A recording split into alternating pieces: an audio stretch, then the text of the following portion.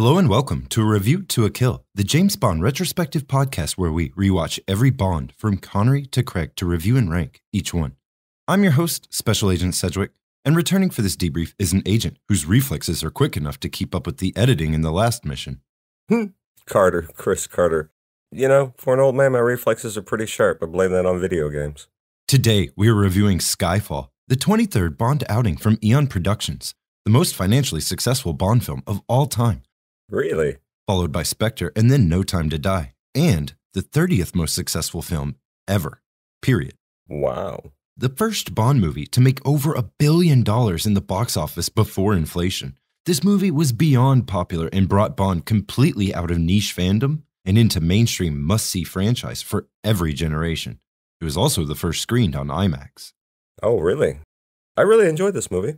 The first time I watched this movie, I didn't like it. And I gotta be honest, I don't know why. On a second rewatch, I can't tell you why I didn't like it. But after rewatching it, I gotta say, they stepped their game up like almost every movie.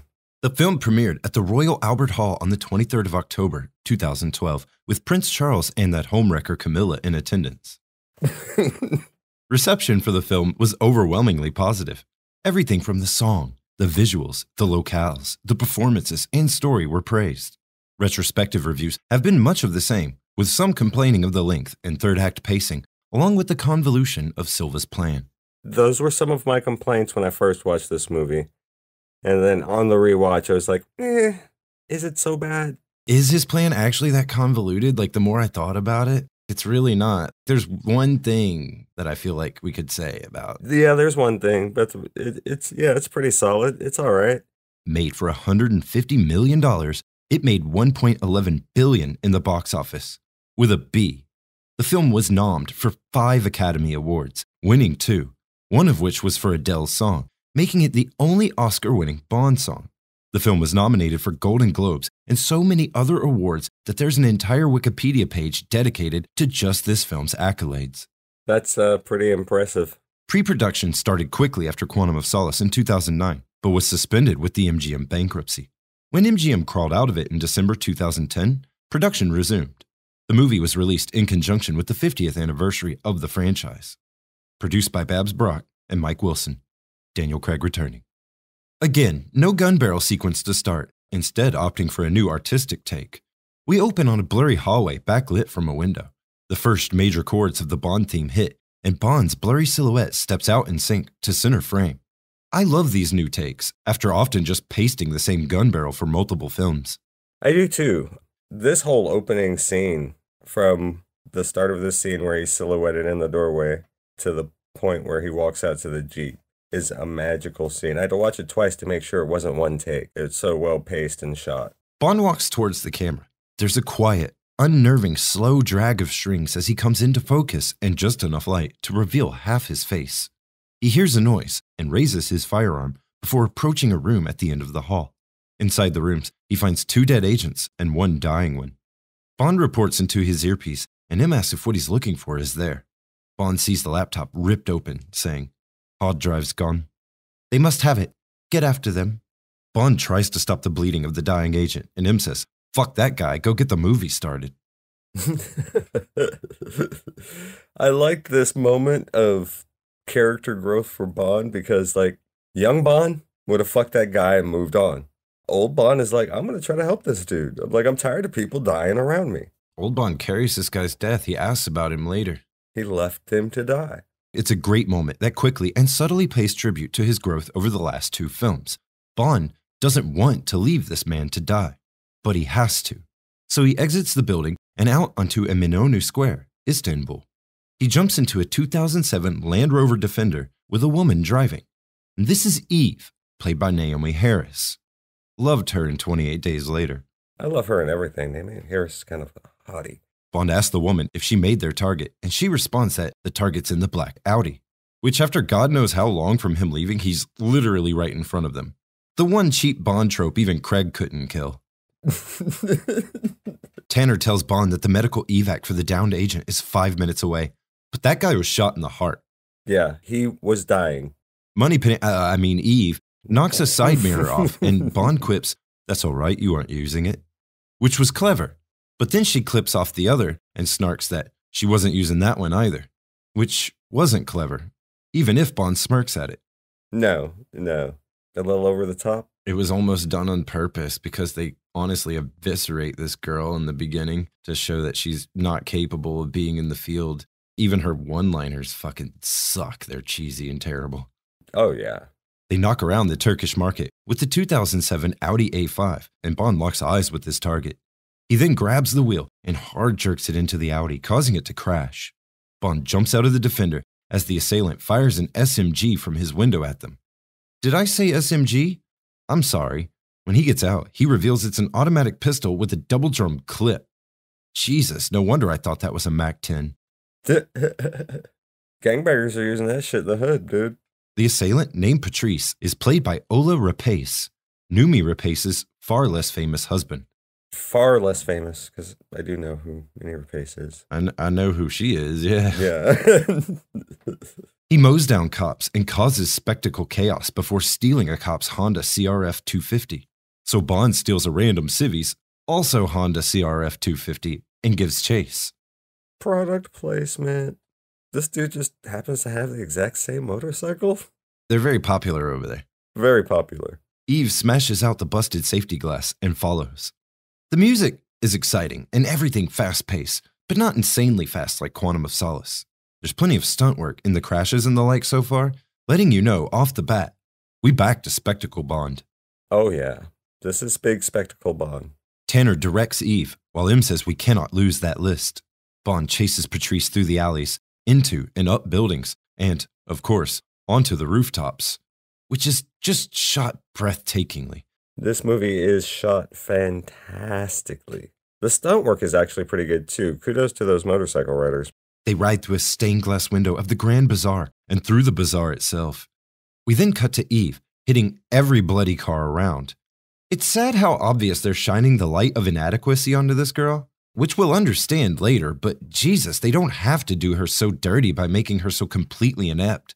She could have been smart and capable and just in the end made the opposite decision that Bond made at the end of Casino Royale, that the job wasn't worth her humanity. But no, just make her the worst. She literally causes more damage than both the other two in this chase. Yeah, and I don't like how they did that, because yes, they show her to be inept. Get behind the desk, woman. And even worse, when Patrice abandons his bike to jump off a bridge and onto a train, she just wantonly fires into a crowd at him, and Bond is even pissed about this. But he doesn't really have time to be pissed, so he guns his bike and flips it over the side of the bridge, which somehow doesn't ragdoll launch Bond forward, but instead just gives him a good controlled leap onto the train. It's because Bond is a practiced stuntman. Which he still almost falls off of, barely grabbing on with one hand and just showing off that superior grip strength of his. Right? Bond climbs up and moves forward. Eve chases, and Patrice fires at Bond. Right when I was going to make fun of Patrice's infinite ammo, I noticed he changed his clip to a shorter one, then changes it again shortly after. Oh yeah, that kind of setup eats bullets. I think if they didn't focus on the fact that he was changing clips, we would have called that one out so fast. Oh yeah, definitely call that out. Bond jumps into an excavator and swings it around when he's hit by one of Patrice's rounds. VW Beetles get shoved off the train, and Eve swerves to barely avoid them, but was also paid to verbally call them out. Product placement? Not subtle either. Bond pushes the machine forward, with the scoop shielding him now. He crushes even more cars.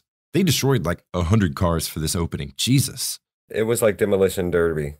Patrice severs the train coupling by shooting it, so Bond slams the scoop into the back of the train car. It digs into the roof and starts tearing it away as the cars separate. Bond gets out and runs along the arm, leaps for the train car as it rips away, and lands, fixing his cuff as the entire back of the train rips away behind him. It's beyond badass and suave. It's that super cool you associate with Bond in one of its most iconic forms. Oh, it is definitely super cool and suave, but I just marveled at how that excavator had little platforms on the arm, so you could easily walk across it. Yours doesn't? No. Oh, you got ripped off. I guess I did. My excavator has a killdozer upgrade. Oh, very nice. The chase continues through the city of Adana. almost 500 miles to the southeast.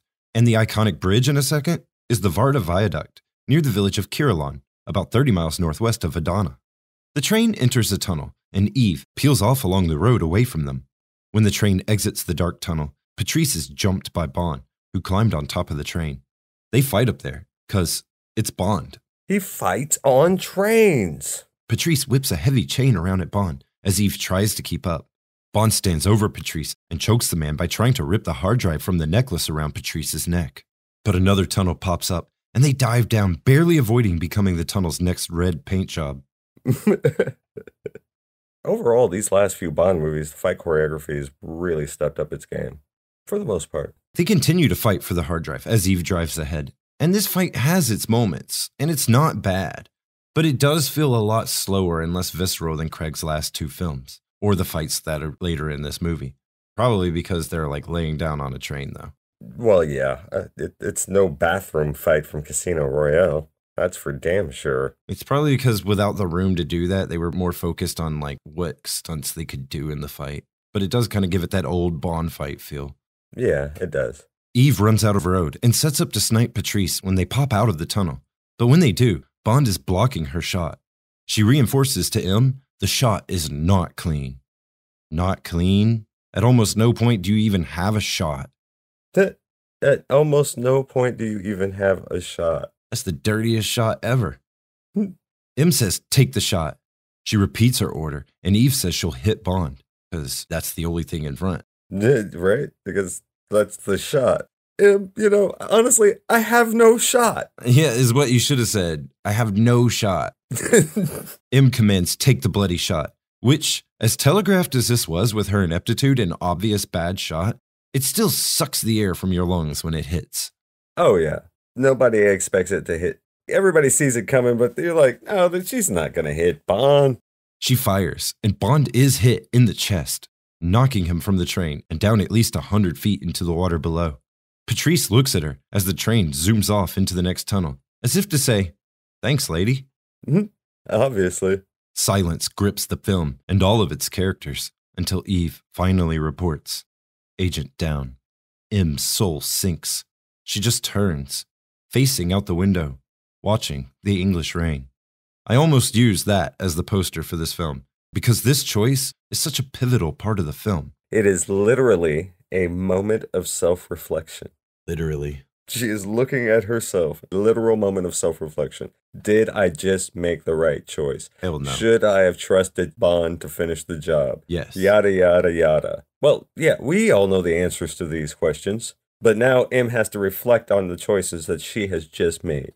We cut back to Bond as he falls down some small falls when the opening chords of Adele's Skyfall strike up, and we transition to the title sequence by having Bond dragged down into a vacuumous hole in the riverbed. Paper target bonds with bullet holes float in the dark waters. This is the end. I've drowned and dreamt this moment. Floating siren-like females, his Walther hitting the sand, kicking it up and transitioning to a Skyfall manor theme with falling weapons that turn to tombstones and continued cloudy blues that turn blood red as we plow through a headstone and the chorus hits. I'm torn on this title sequence because I like it, but I don't know, I feel like it could have been better. I like it a lot, and the iconography and the imagery of this scene are really good. They even foreshadow M's death. If you watch when they show Judi Dench as M, it's right on a fucking tombstone. I feel like Quantum of Solace, the titles, like if you took the songs away and we were just going visually and thematically, Quantum of Solace is better. Yes. But the song is so terrible in that one and so good in this one that I like this one better. I see. Okay. That's fair. Co-producers Andrew Noakes and David Pope. We see Bond's eye hidden behind the crumbling door of Skyfall and its stag statue. Flying through, we see him in the London Underground, surrounded by shifting sands and shadows, including Silva's, and then move again to smoky, wispy tentacles of blood and water. I feel like the tentacles were always like a hint. Lead up to Spectre.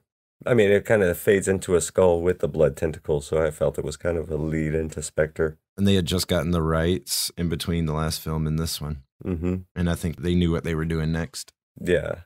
At the end of this pre-title sequence, if you notice, Bond is fighting reflections of himself, who Silva is supposed to be. Supervising art director Chris Lowe, set decor Anna Pennick, production supervisor Janine Motter. The tentacles of blood in the water lead to a center connecting body in the shape of a skull, like an octopus with a skull head. Very Spectre-ish. Hail Hydra! Visual effects and miniature supervisor Steve Begg, associate producer Greg Wilson, first assistant director Michael Lerman.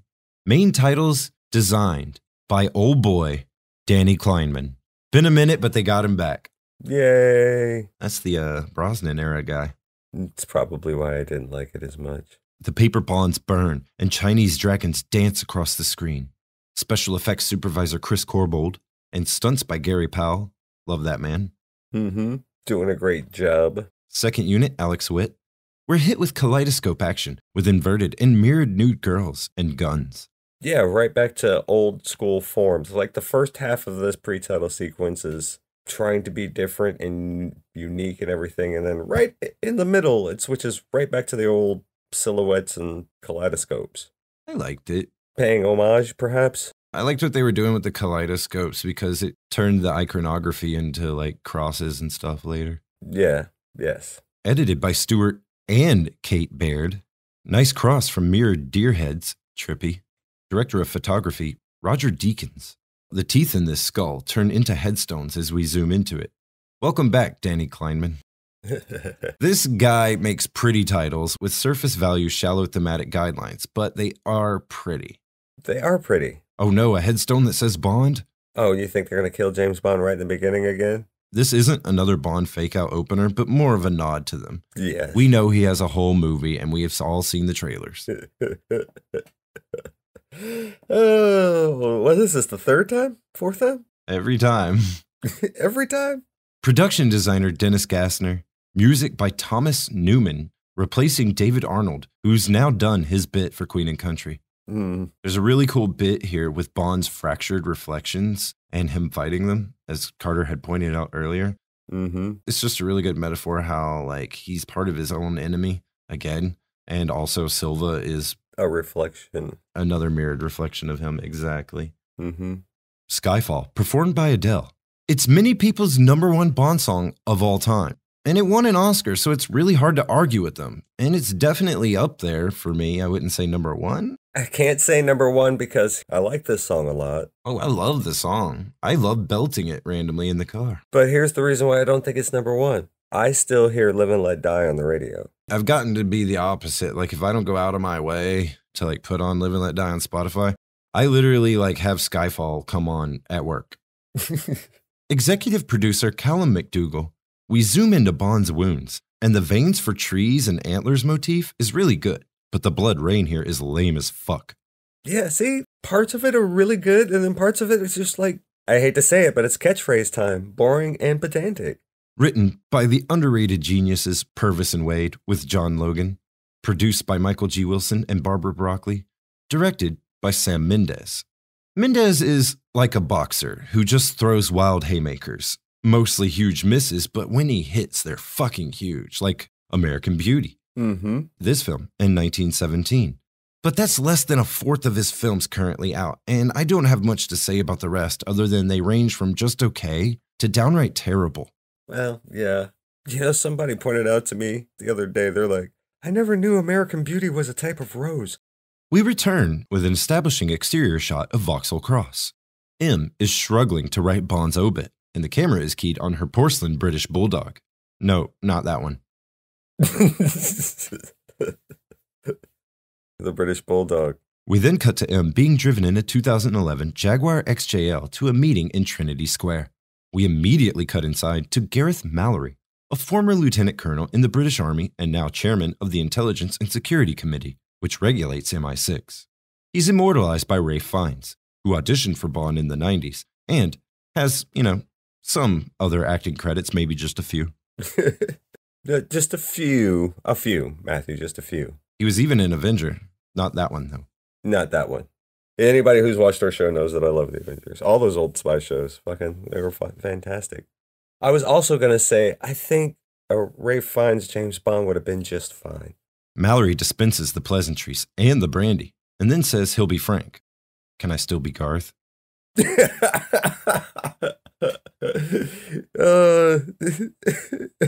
Prime Minister is concerned. M says, no worries, I got this. And Mallory asks if she's even thought about pulling her agents out en masse.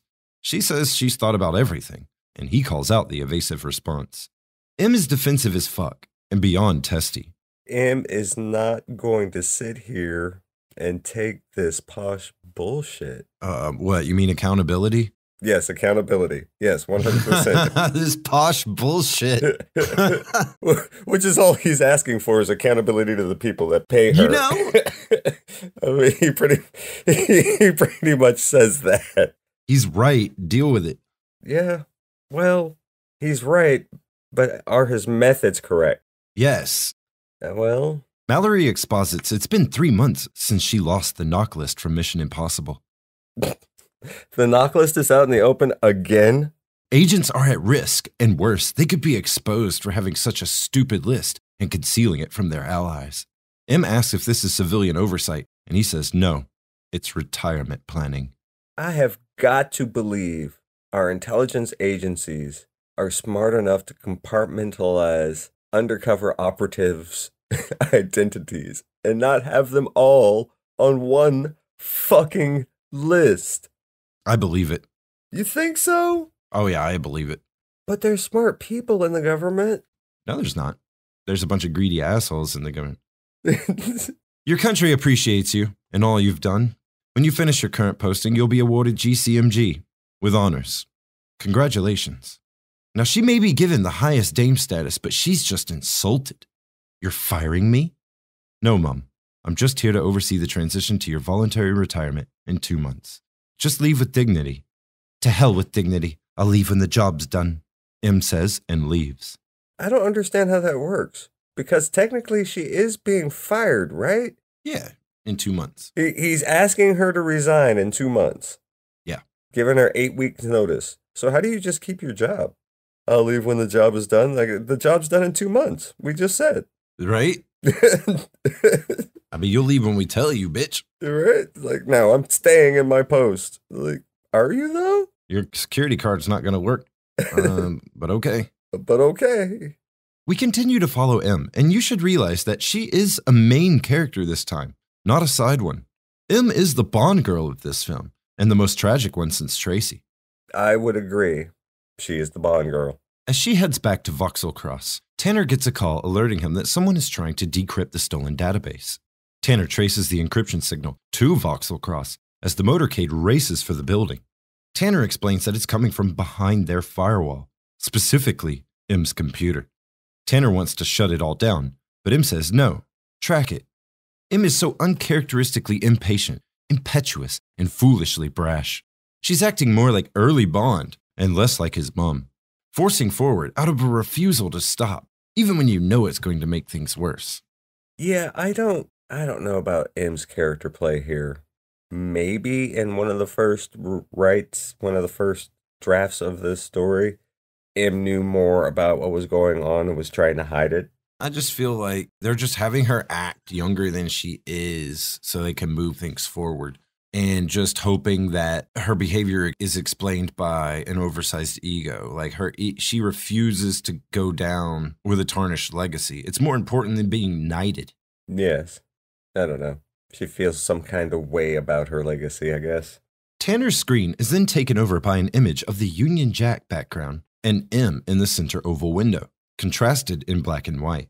She's given a puppet mouth that laughs and a Vauxhall Cross crown. Her face flashes with a skull, oddly enough with the Day of the Dead decoration on it, before switching to a black screen that says, "Think on your sins." They're stopped by a police roadblock on Vauxhall Bridge, and M gets out to be a Karen when the upper 2 floors of the MI6 headquarters explode. Nice fucking model, honk. Nice fucking model. Actually, it wasn't that good. I've seen better models in older films. I just wanted to quote Beetlejuice. I know. I love that movie too. We are constantly, and again, focused on the look of defeat on M's face, as she's just handed loss after loss and is now desperate to clean up her mess before being forced out. But it's only getting worse. And yes, this does mildly explain her behavior, but not really. No, not really. Not at all. And I think that's why there's so much expository dialogue later in the movie. We then cut to Bond in a beachfront shack on Kokokalis Beach at Fethaye, Turkey. Here, he's been recuperating and enjoying some local cuisine, played by Tanya Sotiropoulos. He spends his days fucking and drinking his sponsored Heinekens, spending his nights staring off distantly, over-medicating, and playing drinking games with scorpions. He stares the scorpion down, chugs his drink, and glasses the scorpion to the delight of this bar, built for the film. It's a badass scene. It is a badass scene. It's reminiscent of Indiana Jones bullshit.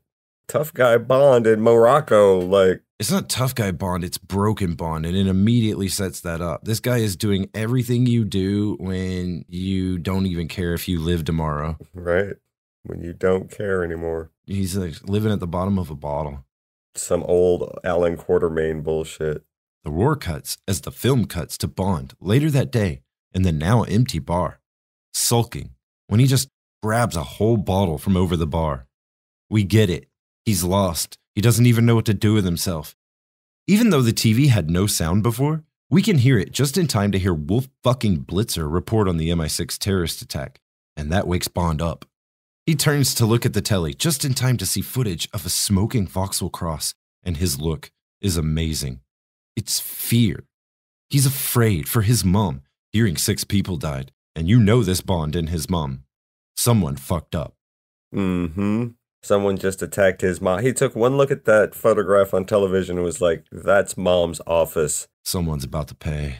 Right? Cut to M at the funeral of the victims of the attack, filmed at the Old Royal Naval College in London. The report said 6 people died, but there's 8 caskets, draped with Union Jacks and beautifully framed. Tanner tells her it's time to go, and she promises she'll find whoever did this. Oh, she'll find them, or they'll find her first. I was about to say, they'll find her, really. If you want to find out who did this, just go along with their plan. In the end, it's like, am I to be bait? You should have been in the first place. Right? You are the object he's after. Like, we should have used you in the first place. Yeah. Whatever. Back at M's house, the exterior of which is John Barry's old home, she grabs her bottle of scotch. In the dark. Because as natural as turning the light on first thing is, it would have ruined the reveal that Bond is hiding in her flat again. Even though he promised not to do that. He did. He said, yes, Mom. I was noticing, back in the office with Mallory pours her a scotch. Is there a lot of day drinking around MI6? God, yes. Because it seems to happen fucking frequently, right? Like every time they're in an office, they're drinking scotch. Am I wrong about that? No. Okay. They're alcoholics. Apparently. MI6 started out as an Alcoholics Anonymous meeting. You're like, oh, we're all bloody spies. We should get together and drink. Where the hell have you been? Enjoying death. 007 reporting for duty. He's plastered and has a bottle in his hand. Hasn't changed clothes since he left wherever he was. Obviously went straight there. He's snappy and rude, and with reason. What was it you said? Take the bloody shot. I would be a little pissed off too. He got shot in the shoulder. He got shot, period. She said take the shot. It's her fault. I'd be a little upset. M rationalizes that she made a judgment call, even though she has the hindsight to let her know she fucked up, and has been stepping in it since. It was her job, but fuck you. Bond stuffs that and says she should have trusted him. That was a huge theme of the last film. Fuck, this movie doesn't care much about the characters these two have established and grown over the last 2 films, does it? I mean, if we're being honest, it really doesn't. If we're being honest, it really doesn't, because the character growth was way different in the first 2 movies. M is what this movie needs her to be. Right, and M is just, she's the MacGuffin that drives the protagonist. M again rationalizes that it was the possibility of losing Bond or the certainty of losing the list. But being as the outcome lost the list anyways, this argument is completely invalid. I don't disagree with you. Invalid argument. You should have trusted me. Bond says she lost her nerve, and yep, he nailed it. He nailed it. She acted uncharacteristically and paid for it. You know the game. We've both been playing long enough. Bond stabs, maybe too long. Speak for yourself, M guards. This defensiveness, I just don't buy from a woman of her experience and age. Like I said, it's a little out of character for where she's been since Brosnan. Well, she's a different character than the Brosnan era, completely, by the way. Yeah. That's not a theory. In Casino Royale, I had that theory and I said it. I was like, I think this is a different character. The other one was a bean counter. This one seems to be an ex-agent. Right. But I've actually found interviews with the producers and the writers from this time, and M is a completely different character in this reboot. She's the same actress. She's playing an M, but they made her a different backstory and a different person. Well, yeah. She seems like a different person. So Brosnan's M is really not this M. If Desmond Llewellyn was still alive, he would have been playing Q, I promise. I know. But it was a reboot. Yeah. M asks why Bond came back, and he says, good question. Because we're under attack and you know we need you. Bond inhales deeply, but shakily, eyes red as fuck, nodding his head, involuntarily. Well, I'm here. M says he'll need to be debriefed and cleared for service. She also informs him that they sold his flat and put his shit in storage. Maybe call next time and let us know you aren't dead. That's fair. That's fair. That's fair. I can't argue that, and he can't either. Maybe I should have called. How much time do you think passed? 6 weeks? It's been 3 months since she lost the list. Ah. We cut to Bond being driven in a black Range Rover to the standby underground facility as headquarters was attacked, and it's entered by the underground Smithfield car park. The subterranean interior is, as you might expect, a different locale. The brick corridors and training area are the old Vic tunnels beneath Waterloo Station. Winston Churchill's hooker tunnels. I heard about those. Tanner briefs Bond on the attack and says this place was part of Churchill's bunkers, and that they are now at war themselves. It'd be quite fascinating if it weren't for the rats. Big, nasty rats. Not the last time rats come up in this movie. Tanner also tells Bond about Mallory as they enter the new MI6 proper. We then cut to Bond being put through rigorous physical tests in mini-montage form, while Tanner exposits the entire time. I never really realized how cheesy this was until now. Every time they cut, he's just like mid-sentence. Tanner is in this whole movie to exposit. That's his job. It's always his job, but at least it usually doesn't feel so obvious. Right, it doesn't feel so obvious, but in this one, it is. Change his name to Expo Dump, man. Right? The whole movie, too. In the last one, he came off like, yes, he's an Expo Dump, but he came off as like this beacon of hope and trust. In this, he's just an Expo Dump. In the last one, he had a character. We then cut to Bond in a firing range. There's a tremble in his hand when he aims, and his shot is off. He fires again and again, but misses. Frustrated, he rushes the target, firing. This moment is brilliant, honestly. It is, because it shows, like, he don't got it no more, but he's just frustrated enough to just, do it anyway. It shows that Bond's natural state, when he loses all control and all training, is to just push forward no matter what, as long as he still can, until whatever he needs to do is done. Even if he's already failed, even if he's already lost. Right. And not going to stop. That is one of the biggest traits of Craig's Bond, and scenes like this constantly show it. Yeah. Now, the next scene isn't really as brilliant as the last one. Bond sits with a shrink named Dr. Hall, played by Nicholas Woodison. He does the word association bit, and Bond responds to it, as I do, with sarcastic or cynical responses espoused with disdain, even calling Emma a bitch to reinforce that he's still quite cross with her over the whole, being shot thing. I would be too, Matthew. I can't fault the man. Oh, bro, I'd be pissed. I hold grudges over far less. It's like, you had me shot. No, I'm still pissed at you, lady. Trust. This is going to last for a while. I'm going to bring it up every Christmas. Every Christmas. You got me a gift. I didn't need nothing. I still got this one you got me on my shoulder. In my shoulder. I still have the gift you got me so many years ago. You fucking bitch. They play this dance until the doctor says the word Skyfall, and that's it. Bond's out. Fuck this shit. This shit is honestly dumb in the long run. It's just there for the mystery bite of the trailers to get us into the movie and buzzing on the title. I mean, and it worked. But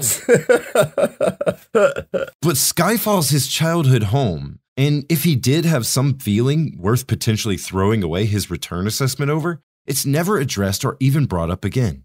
Right. throughout the whole movie. I mean, yeah, he hasn't been there in a while, and his parents' death, and it's also a lot of trauma associated with it, and he's got to go face it, and that's hard. But that doesn't seem like, oh, I'm so offended, I'm just throwing away my review now. My potential return. Right. That's stupid. Even after mom told me to take it seriously. And I'm mad at her, but she's still mom. Right. I mean, I did get shot, though. I did get shot. We then see Bond trying to take his shirt off and having a hard time of it. His shoulder is still fucked. There's fragments still in there. This Bond carries the emotional weight and physical injuries of his past adventures. They don't magically reset. He's aging, noticeably. And that's not a bad thing this time. Because not only do they acknowledge it, not only is it a focal point of this story, but it's crucial to this Bond's continued growth in his full arc from start to finish of his career. This is one of the best aspects of Craig's Bond. He's not immortal. He's not impervious to consequence. In fact, it's far more realistic as to what this kind of life would be like than we've ever had in the franchise. Right. I'm surprised he's not deaf or concussed. Bruce Willis style. Right. So then, Bond digs out his own bullet fragments with a pocket knife. Bro, you're in a state-of-the-art facility, okay? Wait, right? I was thinking the same thing. Why don't you just have him pull that out and stitch it back up? Give you a couple of pain meds. Because that ain't Rambo. That ain't Rambo. Pour some gunpowder in there. Stitch up my own wound. He gives Tanner the fragments to be analyzed and says, for her eyes only. I love that. Mm-hmm. We then cut to Eve beckoning Bond into M's office and apologizing for shooting Bond. It was only 4 ribs, some non-vital organs, nothing major. When he ribbed her driving in the opening sequence, it had a tinge of his 5-year-old bully flirting. And here it is again.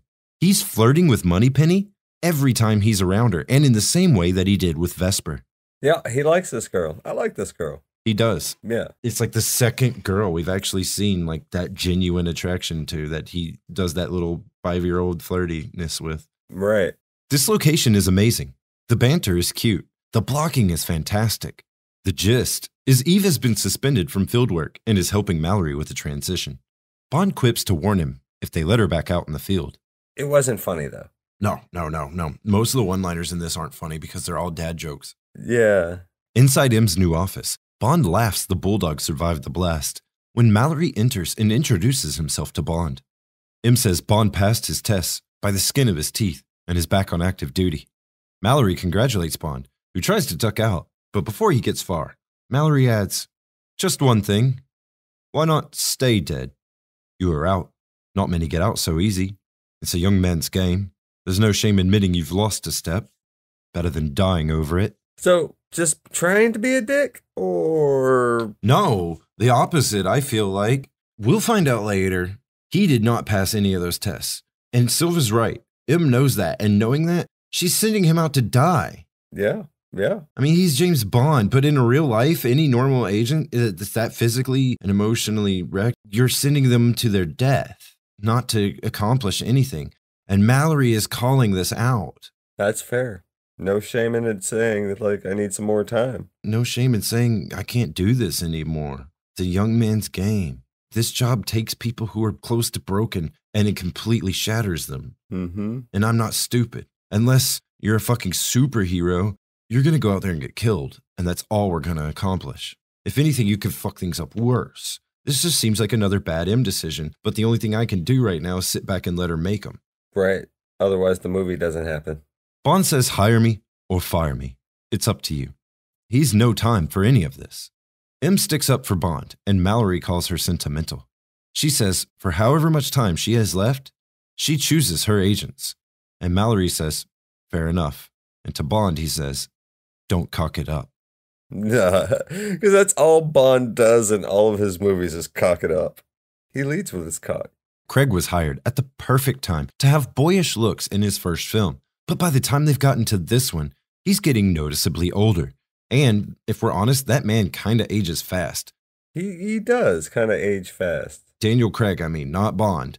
And that helps with my theory that many years take place between Quantum of Solace and Skyfall with the bulk of his career missions, with many more between Skyfall and Spectre, before No Time to Die takes place relatively soon after Spectre, as Quantum of Solace did with Casino Royale. He started around my age and he ended around your age. it took him 3 more years to make 5 movies than it took Roger to make 7. Yeah, there you go. Made me feel like he did his whole career in 5 films. It shows that he's human, right? Tanner has analyzed the bullet fragments from Patrice's gun. It's depleted uranium, and they trace that to Patrice to identify him as the man who Bond fought. Patrice is being monitored and is scheduled to be in Shanghai for a meeting. M says Bond's going there to find out who has the list and terminate Patrice for the agents he killed, which Bond is happy to do. M tells Bond to go see the new quartermaster, and when Bond leaves, Tanner says he didn't know Bond passed the tests, to which M responds, he didn't. If I were Tanner, I would be like, well, what the fuck? Why would you send him out there by himself? Give him some backup at least. Like, what are you doing? This is why they're forcing you out. Yeah, you're right. Are you crazy, woman? We cut to Bond walking into the National Gallery in Trafalgar Square. He sits in front of J.M.W. Turner's masterpiece, The Fighting Temeraire. Turner's painting shows the final journey of the Temeraire, as the ship is towed from Kent along the River Thames to southeast London, where it was to be scrapped. The veteran warship had played a distinguished role in the Battle of Trafalgar in 1805, but by 1838 was over 40 years old and had been sold off by the Admiralty. And while we are all meant to see the obvious parallels with Bond, especially when reinforced by a whippersnapper in a moment, the real parallel is M, retired despite her distinguished service and on her last journey, whereas he will live to die another day. Ba-dum-bump. As Bond stares at the painting, a young man played by Ben Whishaw sits way too close to him and says, "It's a bit melancholy, the grand warship being hauled away for scrap. The inevitability of time. What do you see?" "A bloody big ship. Excuse me." Bond grumbles and goes to leave. 007, I'm your new quartermaster. You've got to be joking. You still have spots. Q says he can do more damage on his laptop before his morning tea than Bond can do in a year in the field. I doubt that very seriously. Apparently, he has not read Bond's case file. I don't doubt that because Silva just proved it by blowing up MI6 with his laptop. Yeah, he did. But this James Bond we're talking about, he does more damage on accident. You could sink a country with a few clicks on a laptop in a stock market. You could. Oh, so what do you need me for then? Every now and then a trigger has to be pulled, Q says coldly. Bond looks at him with contempt and says, or not pulled. It's hard to know which in your pajamas. Real talk, though. Now that was a good comeback. Mm-hmm. Q gives Bond a handshake, a ticket to Shanghai with all the travel arrangements, and a Walther coded to Bond's palm.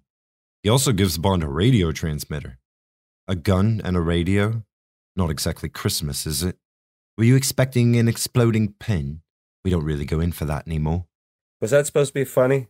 It kind of was. It made the audience chuckle. It made me chuckle. It made this theater laugh.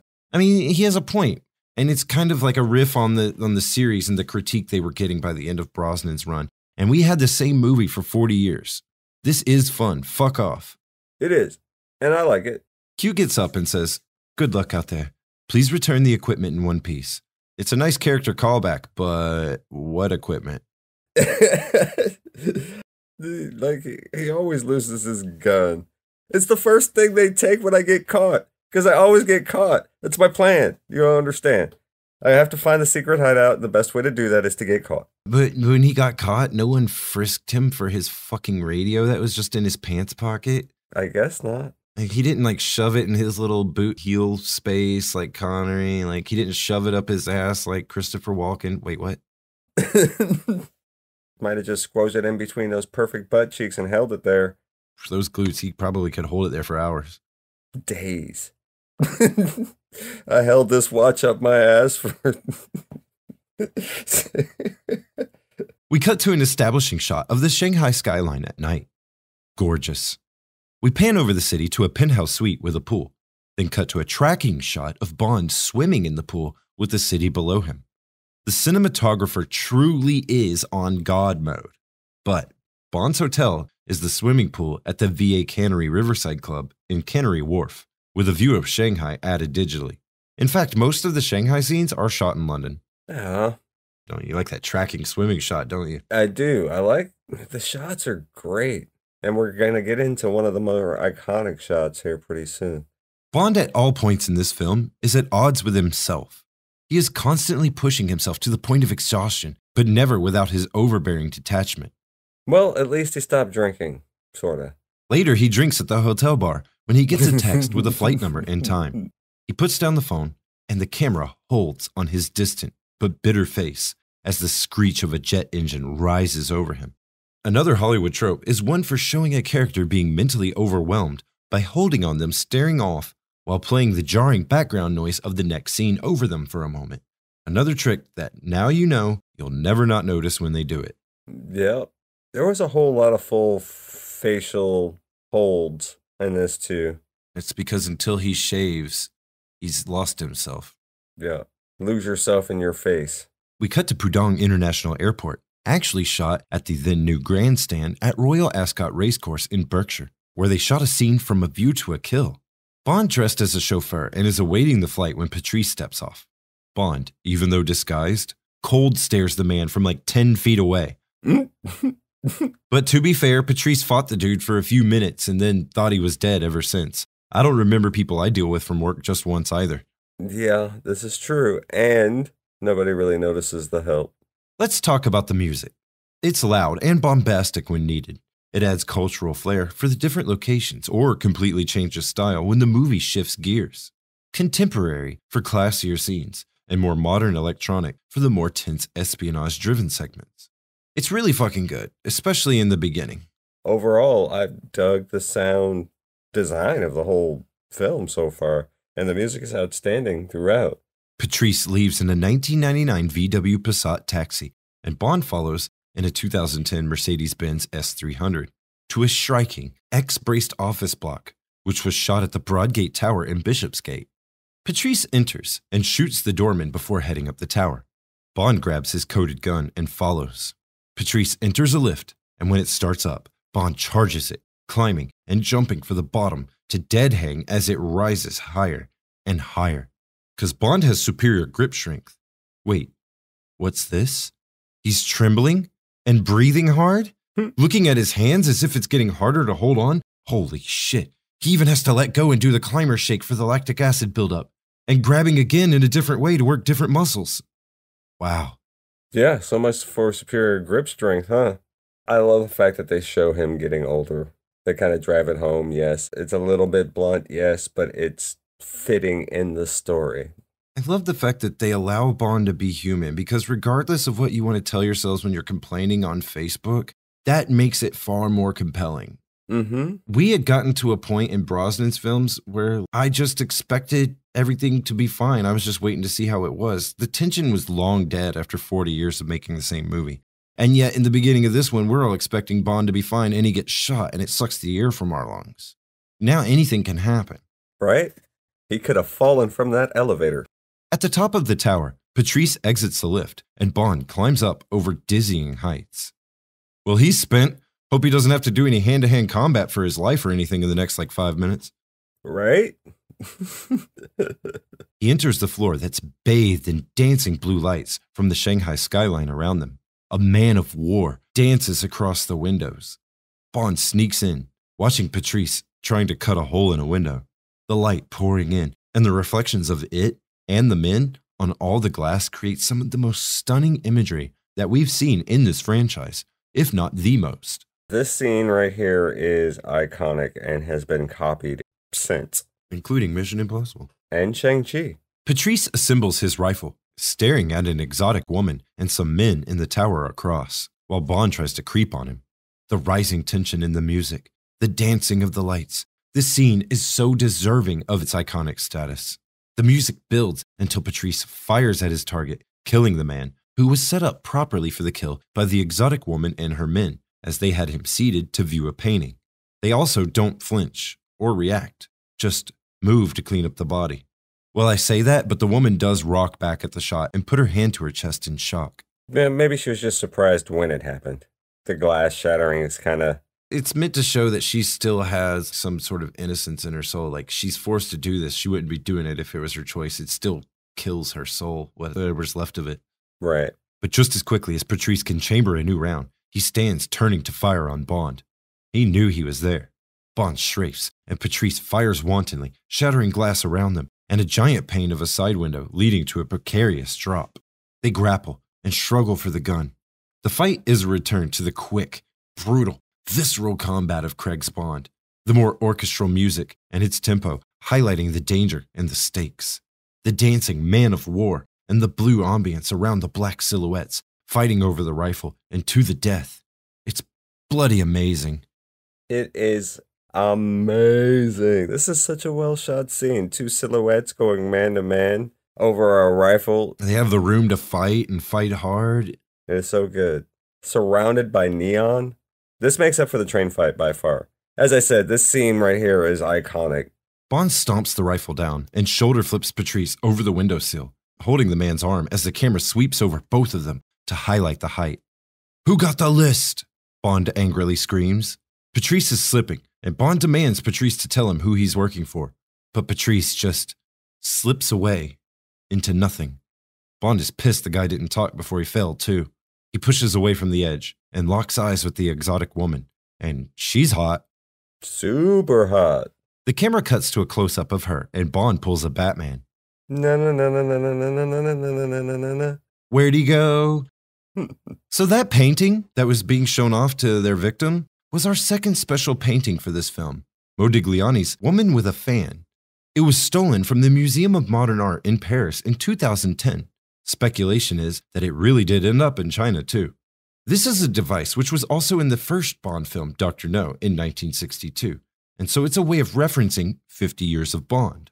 Dr. No's lair was adorned with Francisco Goya's portrait of the Duke of Wellington, as a way of expressing the villain's hubristic aspirations, and Max Zorn's desk, in A View to a Kill, was flanked by Jacques-Louis David's portrait of Napoleon for the same effect. Bond rifles through Patrice's spy case and finds a special chip to a casino in Macau, and we cut back to London. M is in her house, looking at her laptop, when another hacker graphic pops up. This time a slot machine that says, "Have you been thinking?" and starts spinning. All 5 slots land on the sugar skull icon again, and it says, "Click here to claim your prize."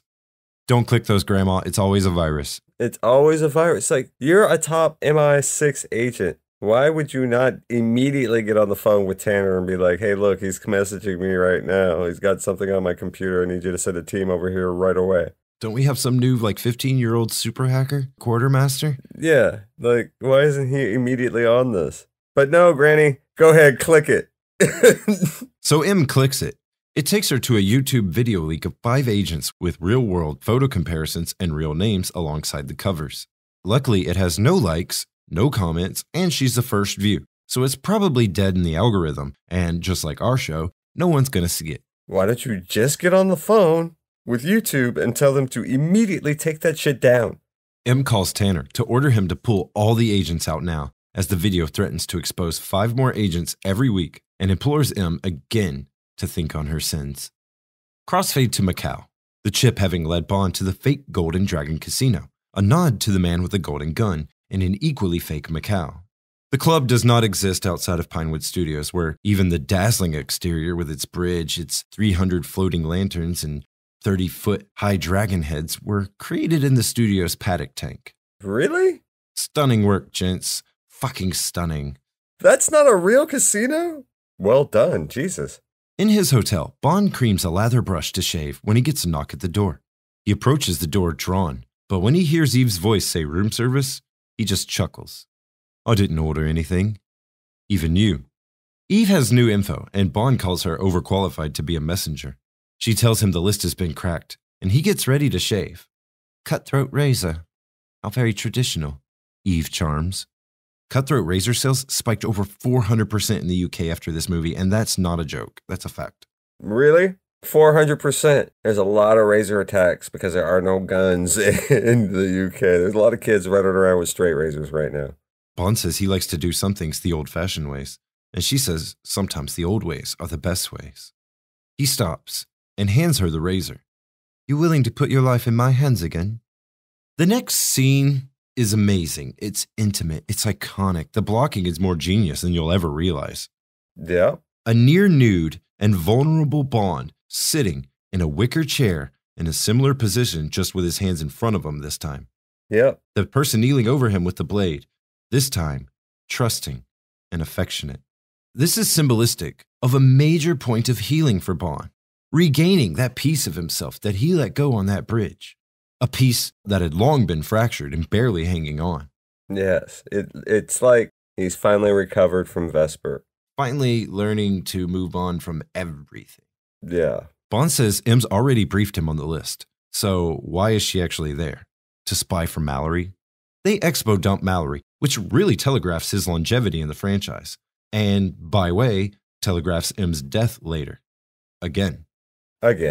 Mallory was a lieutenant colonel who was captured by the IRA, so he's no paper pusher. But more importantly, what's in Eve's blouse?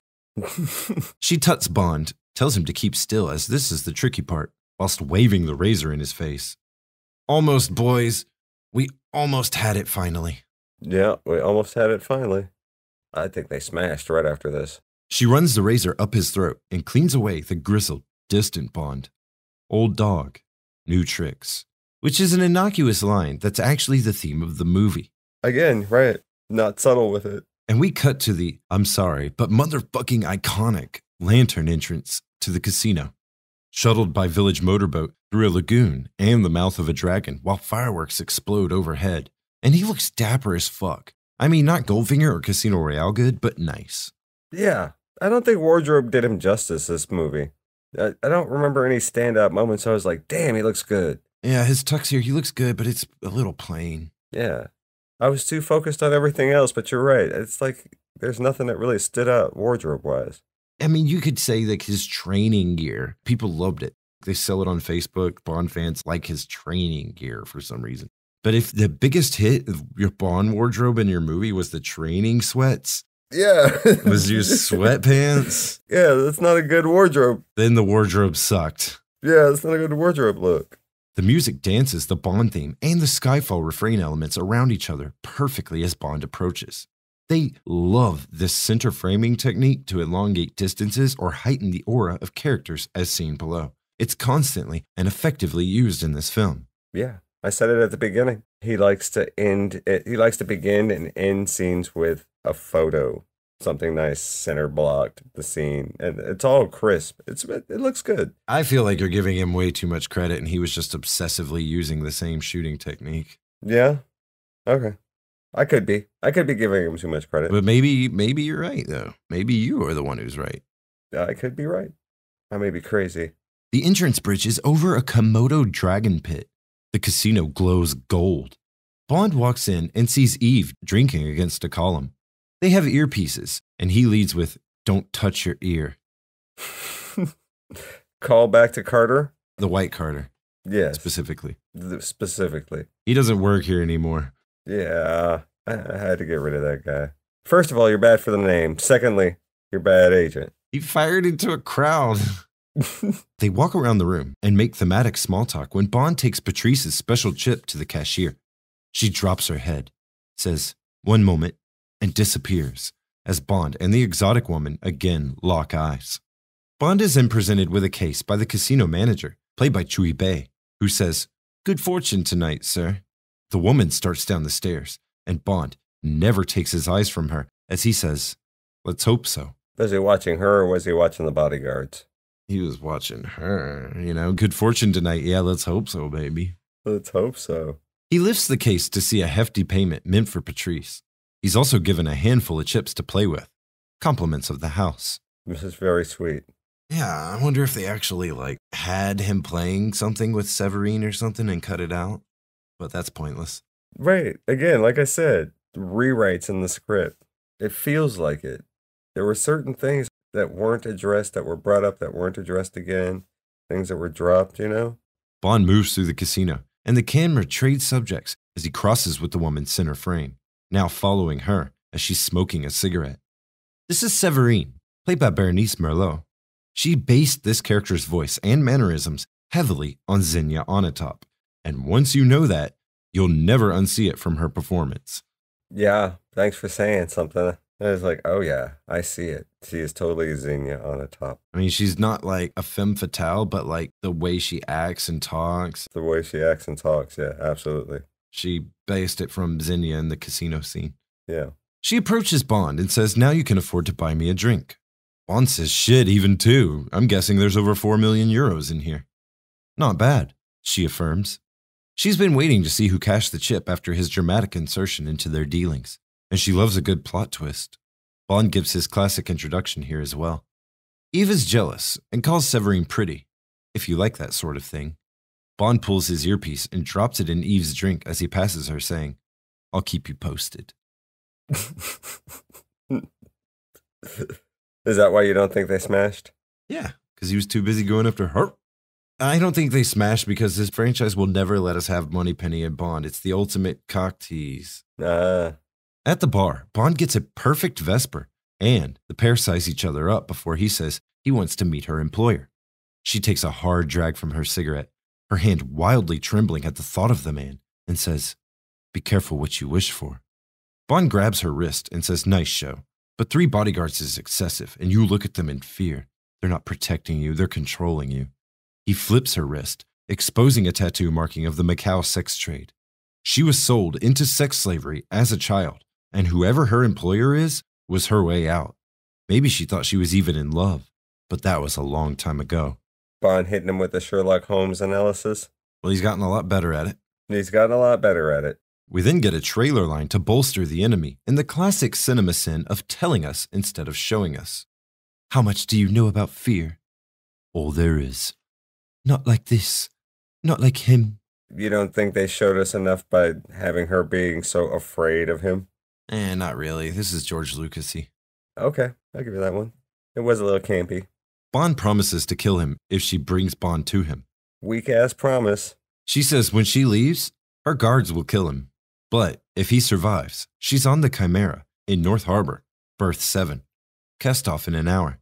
She tips a nod to Zinnia Onatop and says, nice to meet you, Mr. Bond.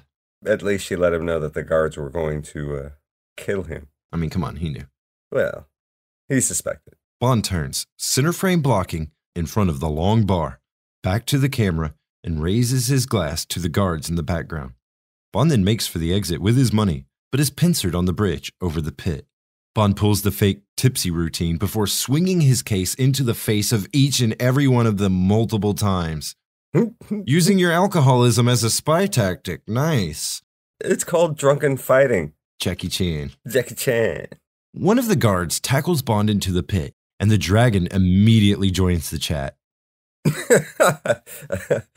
I like that. Bond fights with the big guard, played by the winner of the Best Name Award, Tank Dong.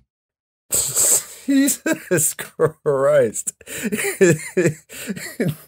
His name is Tank Dong. I was wondering about that because you didn't have it in the cast. I was like, no funniest name this time. But here we are. Tank Dong. Never change your name, Mr. Dong. It's nuts. Tank Dong flips Bond into some type of running tombstone body slam. He grabs Bond's gun, but doesn't have Bond's palm coating, so Bond just stands there and lets the dragon sneak up on Tank Dong. Okay, so in Bond's defense, he did try to point out the Komodo dragon before he was body flipped, and then after he was body flipped, he's like, fuck it. Fuck you for that tombstone running body slam. I know, that was some straight dope-ass wrestler move right there. That was actually really cool, dude. It was. It was like, wah, wah, wah, wah. I would like to see a wrestler use that as his finisher. Yeah, right? Bond says, good luck with that, as Dong clicks the gun over and over when the dragon pulls Dong's leg out from underneath him and drags him away. A full-grown human could escape a Komodo dragon, but whatever. Another dragon joins the snack, and Bond leaps off of its back to grab the bridge. As he pulls his head up, another guard draws on him when Eve stabs her stiletto into the man's wrist and kicks him out. She holds the case for Bond, who says, put it all on red. So, if I'm not mistaken, Eve is now a millionaire? It's not accounted for. Like, here's 4 million pounds. Right, that's exactly right. That's unaccounted for 4 million pounds cash. I'm sorry, euros. Yeah, euros. Even more. Yeah, right. So, I guess Eve's a millionaire now? Eve's a millionaire. Why is she even still working at MI6? Why are you a secretary? I have no idea. I would immediately quit my job. Like, I just won the lottery. I'm out. Cutting to the harbor, we see the bad guy's yacht, the Chimera, is actually the Regina.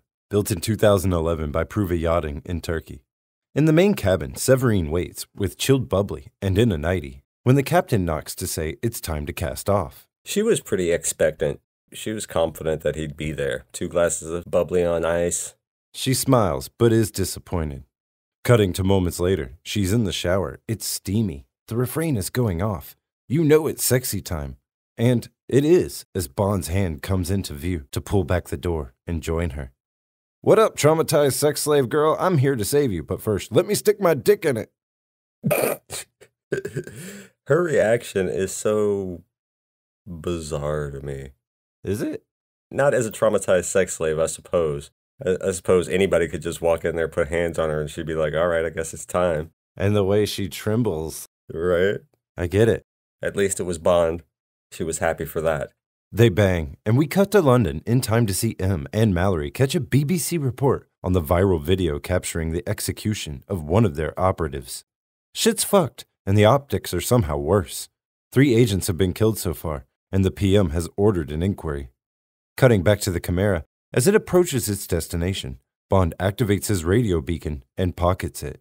Severine says it's not too late. We could turn back now, as goons cock their weapons behind them, and Bond responds that he's not so sure. No, not certain at all because, they have guns, and apparently they all know he's here because he just walks out onto the deck. He's very confident in that radio. That's all I'm saying. He's very confident. If Silva was as smart as he was, why would radio be a thing on his island? He would have sophisticated jamming devices, which exist out there. At least, I would. Even though the waters are incredibly calm here for the Pacific, this is supposed to be Hashima Island, or Battleship Island, here called Dead City Island. This is all going to be shot with a mixture of real shots of the island and pinewood substitutes. Oh, well, they did a fantastic job. The movie's version of Dead City Island was abandoned overnight when the villain hacked the chemical plant to produce a false leak warning. She says he wanted the island, and he took it. He always gets what he wants. This movie is big into verbally fluffing its villain. Well, yeah. Well, once you see him, you'll understand why he's big into fluffing. A zip-tied Bond is shoved into a room as Severine is taken away, also bound. With Bond in some type of server room, center frame, as the lift lowers, with the now familiar blocking. Bond almost smiles as out steps Raul Silva, immortalized by Javier Bardem. He's an ex-MI6 agent, but make no mistake, he has a Spanish name, played by a Spanish actor, and the Latin skulls were no accident. Nope, they are no accident. Hello, James. Welcome. Do you like the island? My grandma had a small island that had become infested with rats from a fishing boat. His grandma buried a baited oil drum for the rats to fall into, and after a month, they'd trapped all the rats, which they ignored and let starve to the point of cannibalism. They ate each other until only 2 remained, the 2 survivors. Then, he says you release those 2 rats on the island, as they no longer eat coconut. They only eat rat. Silva says, look what she made us. Silva exposits he was stationed in Hong Kong from 86 to 97, back when he was M's favorite. And Bond's not nearly the agent he was, he can tell you that. Just look at Bond, barely held together with his pills and his drink. Don't forget my pathetic love of country, Bond adds, and they continue chuckling at each other's posturing. Oh man, there's a lot of posturing in this, isn't there? I like the way Javier Bardem plays his character. He's very confident, very braggadocious, very swaggy. I really like his Silva. He was menacing in a different kind of way, you know what I'm saying? He was not like physically intimidating, but still menacing. It's not that he isn't physically intimidating. He's not a small man. He's not Dave Bautista, but he's not Matthew Almeric either, you know what I mean? Right, yeah, no. And the way he acts actually is intimidating. It's like what we talked about before with Bane. It's just, he is intimidating. He is so flamboyantly egotistical. He doesn't feel like anything can or even should stop him. Right. And that makes him dangerous because that means he will do anything. Right. Chaotic evil. Silva can't believe Bond can't accept M lies to him, but Bond doesn't believe it. Silva has a hard line on M's computer and tells Bond he didn't score a 70 on his marksman eval. He scored 40. He was also lied to about the shrink clearing him for duty. Medical and physical evals failed, psych eval, highlights alcohol and substance addiction, pathological authority issues based on unresolved childhood trauma. Not approved for duty, with suspension advised. What is this, if not betrayal? She sent you to me, knowing you are not ready, knowing you will likely die. Mommy was very bad. That's pretty good. That's pretty good. A little more lilt. Javier Bardem is one of the greatest actors who ever lived, period. He drips charisma. It's pouring from his mouth from simple looks. His figure is frightening. But I don't see it the way he sees it. He may be right. She might have sent him Bond out here to die, but that's his fucking job. He has never been on a mission where he's not expected to probably die. I don't believe so. You know, you're wrong and he's right on this. As a football player, you expect you can get injured, but they don't send you out there without pads. Okay, so here's the other point I was making. She trusts him enough that if he says he can do the job, she believes in him. I think she just sent him out because it's a Bond movie. And in the real world, it wouldn't have happened. Hey, we gotta progress the movie along. In the real world, it wouldn't have happened. Oh no, in the real world, none of this would have happened. Silva unbuttons Bond's shirt and looks at Bond's bullet scars. Look what she's done to you. Well, she's never tied me to a chair. Her loss. He feels Bond's chest, and Bond asks if it's really about him. Silva says, it's about her, you, and me. You see, we're the last two rats. We can either eat each other, or eat everyone else. Yeah, that little segue, that little, we could eat each other, because this is a real rapey scene. He's like, oh, we could eat each other right now, homie. It sounded like he wanted to do both, is all I'm saying. The homoeroticism here, I feel like you can take multiple ways. Like maybe Silva is genuinely attracted to Bond. I take Silva as the type of man to where he would go both ways just from a hedonistic point and not really much of sexual attraction. I just think he likes to fuck holes, essentially. But like really what I get out of this is more of a power thing. I think he's trying to make Bond uncomfortable. In the position he's in, he can do whatever he wants to Bond. Right. I think it's also honestly meant to make the audience recoil because most of us are so used to him being, oh, the ultimate ladies man. And I feel like for a torture scene, you want to make the audience uncomfortable. Like, I think they knew what they were doing there. It's just about the uncomfortableness of the scene, but I think it's mostly a power thing, like you were saying. The way Silva looks and touches on Bond is great here, and Daniel does this micro recoil like he's adverse to this treatment, but he's trying his best to play it off for now. Silva calls this out, saying Bond's trying to remember his training, but what did they teach him to cover this? Silva rubs Bond's legs and says, well, first time for everything, and Bond cheeses. What makes you think this is my first time? It was totally not Bond's first time. I mean, he did have college days. I'm sure he experimented once or twice. Oh, Mr. Bond, Silva tisks as he stands. All this physical stuff so dull. Chasing spies so old-fashioned. Your knees must be killing you. England, Empire, MI6. You're living in a ruin as well. You just don't know it yet. At least here there are no old ladies giving orders and no silly gadgets from those fools in Q Branch. Silva offers Bond whatever life he wants. To choose his own missions, just name it. Destabilize a nation through the stock market? Blip. Easy. Interrupt transmissions from spy satellites? Bop. Done. Rig an election to the highest bidder. Bond offers, or a gas explosion in London. Silva agrees. Just a point and a click. Well, everyone needs a hobby. Bond twists, and it does burn Silva. His face drops, and asks Bond what his hobby is then. And Bond says, resurrection. This is the first trailer line that actually fits with the theme of the movie more than just sounding badass on its own. Right.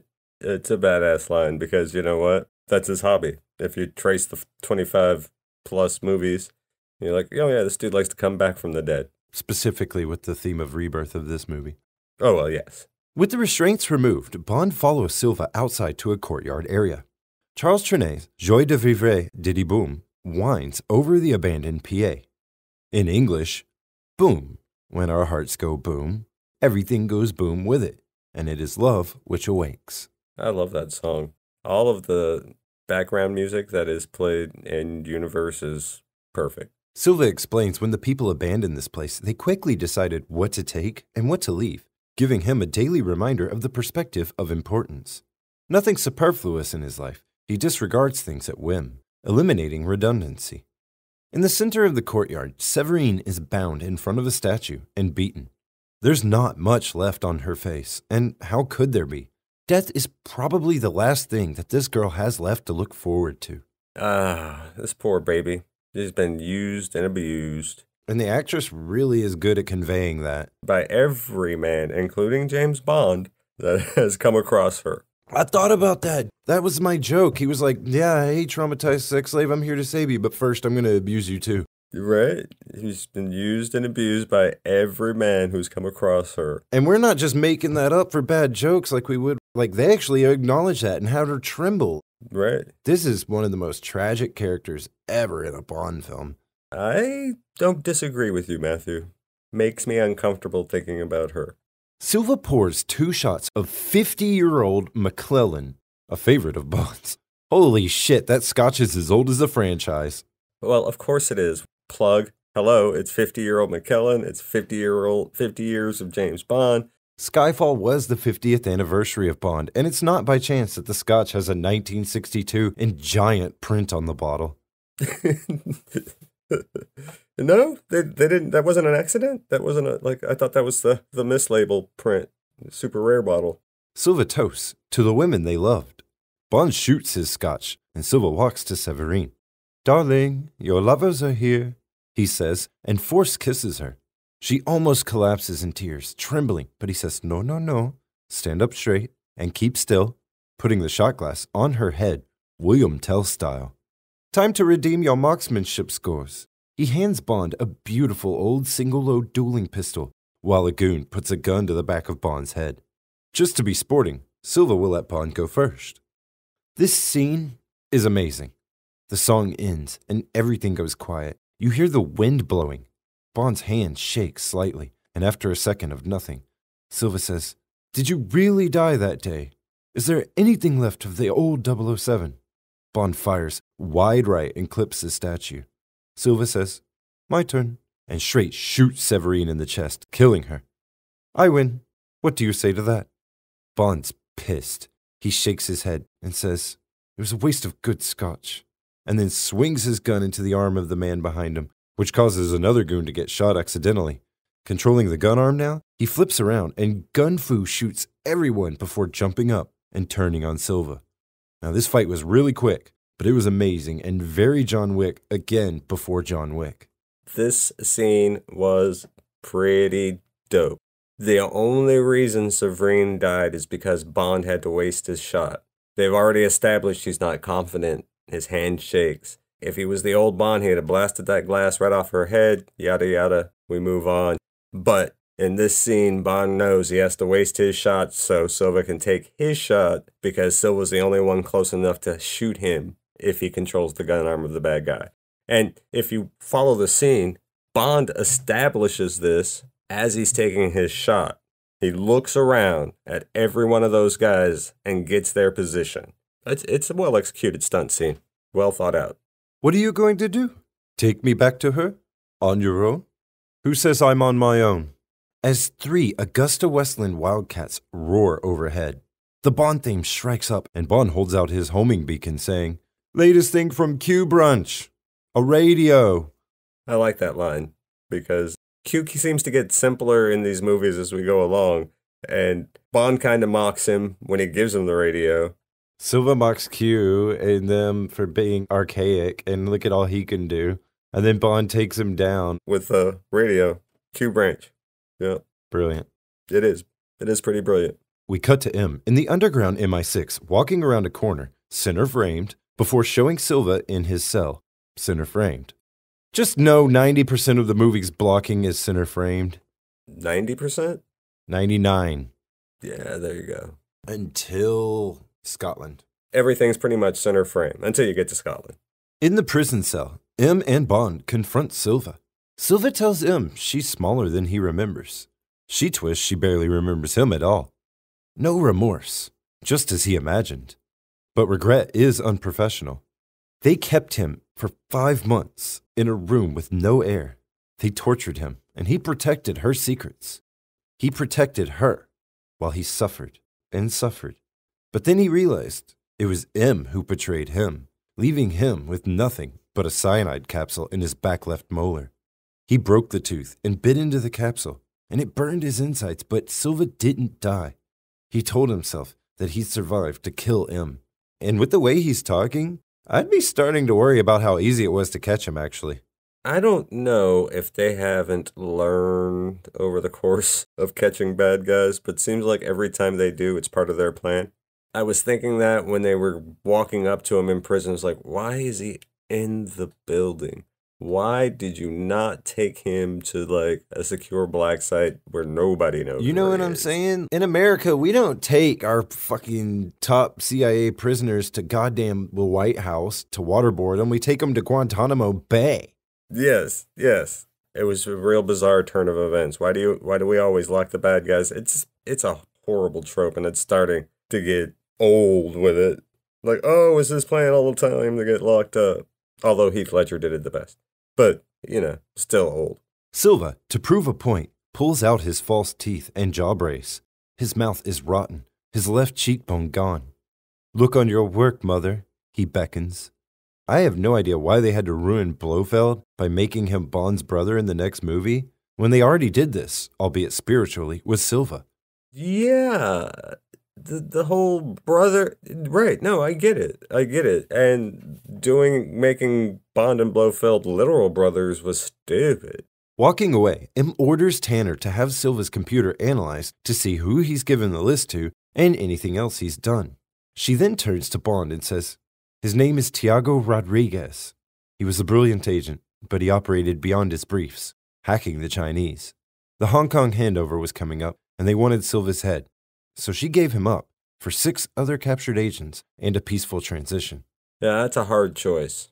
But he did fuck up. And if you're not following orders... And he was caught hacking the Chinese government by the Chinese government. By the Chinese government. Yeah, at that point, you almost had to hand him over. At least they got 6 other agents for it. Right. Still a hard choice. M leaves for her inquiry, and Q sets to unlocking Silva's laptop. This scene is dumb. Q is a fucking moron for connecting this guy's laptop to their network.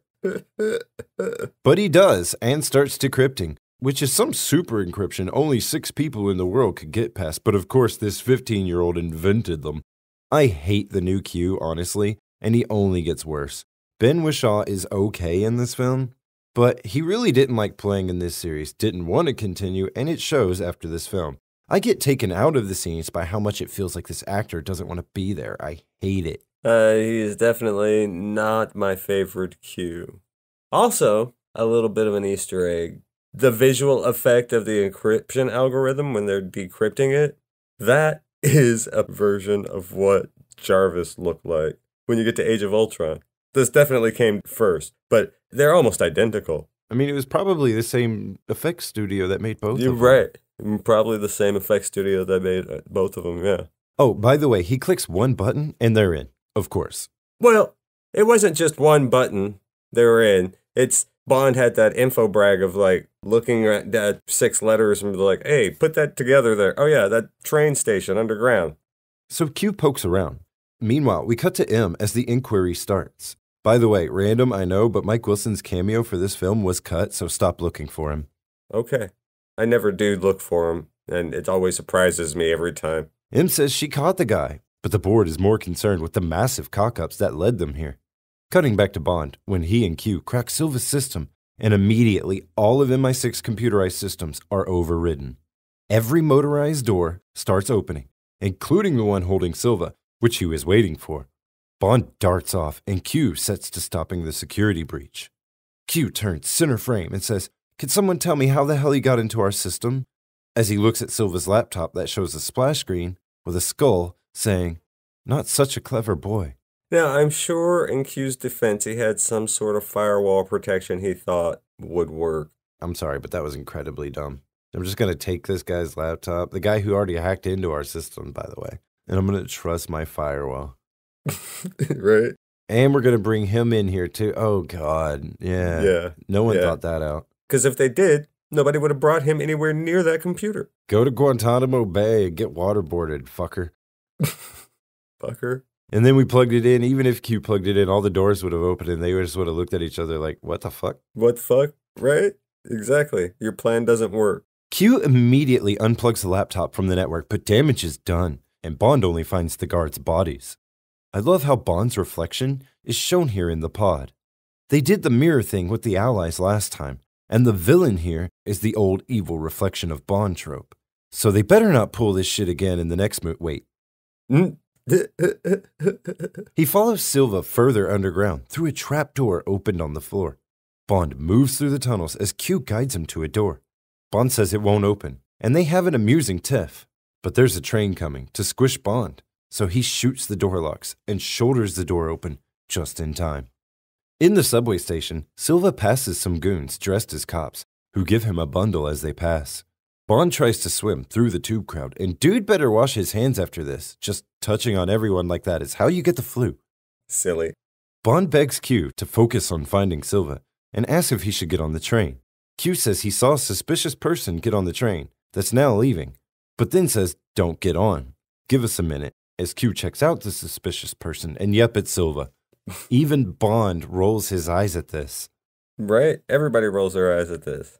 Bond takes off after the leaving train. He dives for the rear engine, barely catching it as a commuter quips that he's keen to get home. Bond, meanwhile, is looking at the rear engineer with a duh face, saying, open the door, please. When she does, he says, health and safety, carry on. Which she does. If I were to jump on a train and try to enter through the conductor's car, I'm pretty sure I'd be arrested. No, I wouldn't question him either. No? Dude looks like he can fold me in half, and he just literally dove for my speeding train, and he's wearing fucking Armani. This is I would definitely let him go by.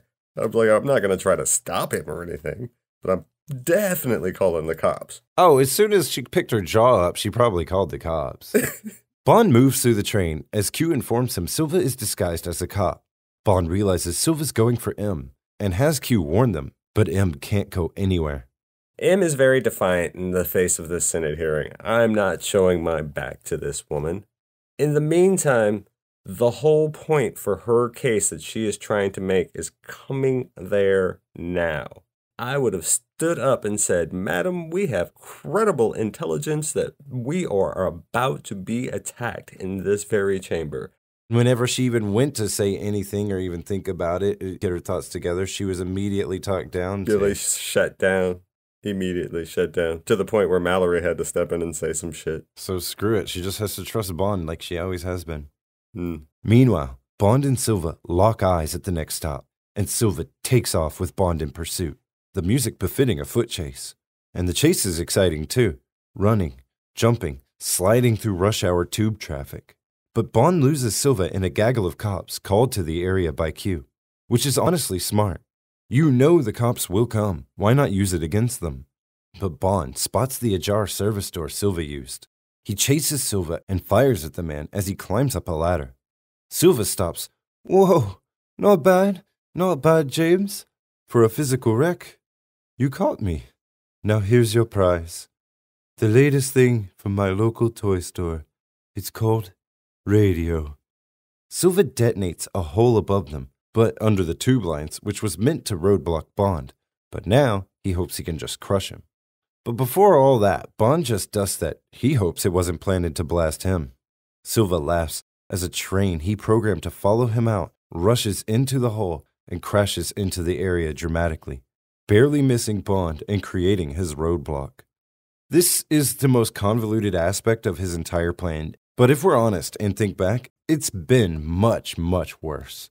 Almost all of that chase, by the way, was shot mostly at Charing Cross with some Pinewood inserts.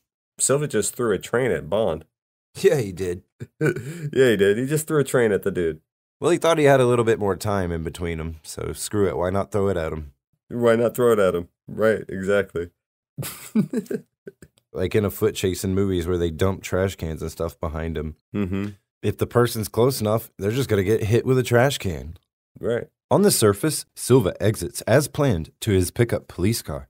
His goons arm him, and they drive to Westminster. All the while, we hear and eventually cut to M giving her passionate movie speech defense. Oh, yeah, the movie speech.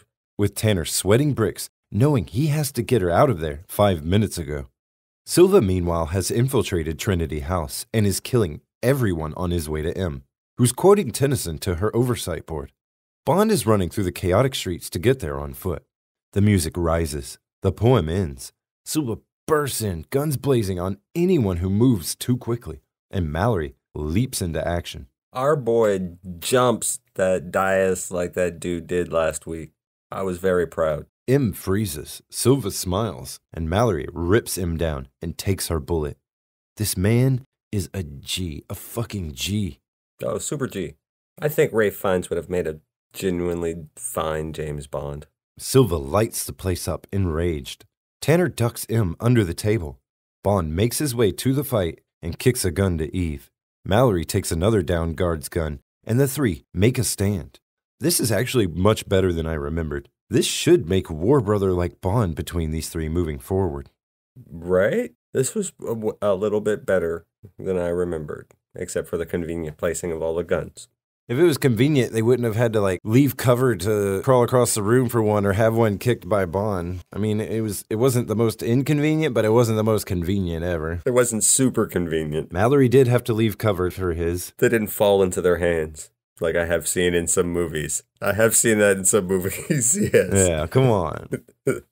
Bond shoots the fire extinguishers to make a smokescreen, in a total Bond moment that proves he may have started out a blunt hammer, but he's becoming surgical. He is becoming surgical. Just took me right back to the Roger Moore days, because I was like, what the fuck kind of fire extinguishers are those? Carbon dioxide. I was the opposite of you. For me, it took me back to the days of playing Agent Under Fire and shit like that on the PlayStation 2. When you get those cool Bond moment tags. Mm-hmm. I like that, yes. Bond casually walks out firing. Silva loses his shit and shoots a random dude before leaving. Eve evacuates the suits, who I think got the point. So convenient that I would have thought it staged.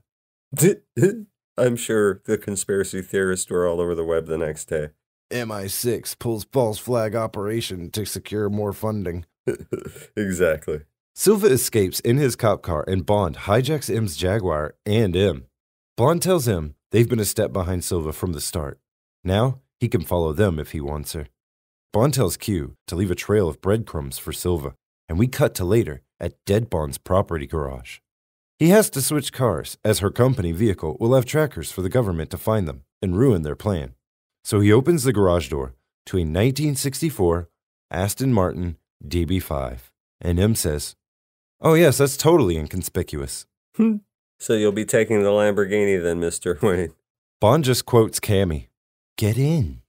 Little callback to Quantum of Solace. Callback to yes, yep. Get in. The Bond theme strikes, the car roars, and they're off. Fan service bliss. Also, it's shot at Parkside Industrial Estate. I just love that car. It's reserved such a place in the cultural zeitgeist. Yeah. Yeah. And I would hazard to say it is the Atlas of Aston Martin. If it weren't for James Bond, I don't think they'd still be around too much. M complains about the car's ride, and Bond pops the cover over the classic ejector gadget, asking if she's to complain the whole way. She calls his bluff, but it's just another audience pop moment, and it too worked. That was funny. That was a cute moment. She asks where they're going, and he says back in time, to where we'll have the advantage. He's like, we're getting off the grid. Cutting back to Tanner and Q, leaving the trail for Silva, when Mallory walks up behind them, catching them in the act. Just when the two think they're fucked, Mallory says, "Good plan, isolate him. Instead, though, take him up this more monitored route and we can watch him the whole way." Q shivers. What if the Prime Minister finds out? And Mallory smiles. Well, then we're all buggered.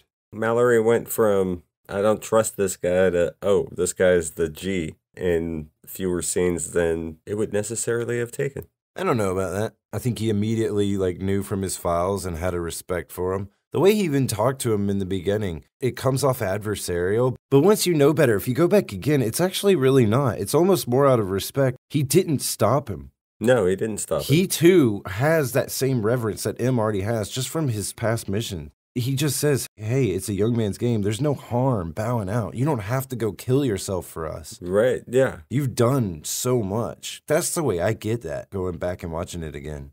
I like it. That's how I'll take it. Less adversarial, more like, come on, man. He's written really well to where the first time you're like, oh, and then when you go back and watch it again, it's like he's really not the entire time, not even with them in the beginning. He even points that out, and you just think he's being an asshole, but he's not. But he's not. He's just doing his job. Cut to the next morning. M wakes in the Aston and joins Bond, standing by a road in a valley covered in fog. In the penultimate Bond novel, You Only Live Twice, written in 1964, after Sean Connery had so successfully established the character, author Ian Fleming gave Bond a Scottish backstory, with his father hailing from Glencoe. Now this is the place which Bond has come to draw Silva out. It's a suitably breathtaking locale, previously seen on screen in Braveheart and Highlander. Bond's childhood home itself, though, along with the chapel and entrance gate, was constructed on Hankley Common in Surrey, which had previously appeared in 2 Pierce Brosnan Bond films, The World Is Not Enough, where it stands in for the oil fields of Azerbaijan, and Die Another Day. Very interesting. I could practically smell this scene when he steps out of the car with the birds chirping, and the fog and the moss and everything. It was very well shot. It was a good scene. And nothing was in the middle. But that's because we have 2 lead protagonists now. Yes. Bond pauses beneath the misty peaks of Bouquet-Etive Moor and before Bouquet-Etive Beg. He summons all of his internal strength as M asks how old he was when his parents died. He grinds that she knows the answer to that. You know the whole story. I almost used this scene for the poster as well. It's amazingly representative of the entire movie, with great blocking. And why does M keep asking Bond stupid questions she already knows the answers to? She's scared. I think M knows that she's come here to die. Well, she's being used as bait, so she knows there's a good chance she's going to die. I think she knows instinctively, like, this is the end of her road. Everything's been falling apart for her. Even if she does come out of this alive, nothing's going to be the same for her. Well, she's done as M, right? Yeah. M says orphans always made the best recruits. And Bond says, storm's coming. And we cut to a mini montage of them driving along the A82, eventually pulling into Skyfall Manor. The stag represents a lot symbolically to man, but here it specifically represents rebirth, the overall main theme of the film, echoed by dialogue and highlighted by events, and even the villain from a time before Bond, who's adapted beyond him. Changing of the guard, rebirth. I love how meta it is, too, because it's kind of a commentary of how Craig gave a new life to the franchise and how the reboot was a rebirth for Bond instead of doing the same movie again with someone else. Right. The name Skyfall, though, being slightly more on the nose, but nonetheless brilliant, of being the end of the world for Bond. For a man who goes everywhere and does anything, this is the last place he ever thought he'd go to again. Inside the manor, they look around at the abandoned but mostly looked after place. It isn't falling apart, but it's close.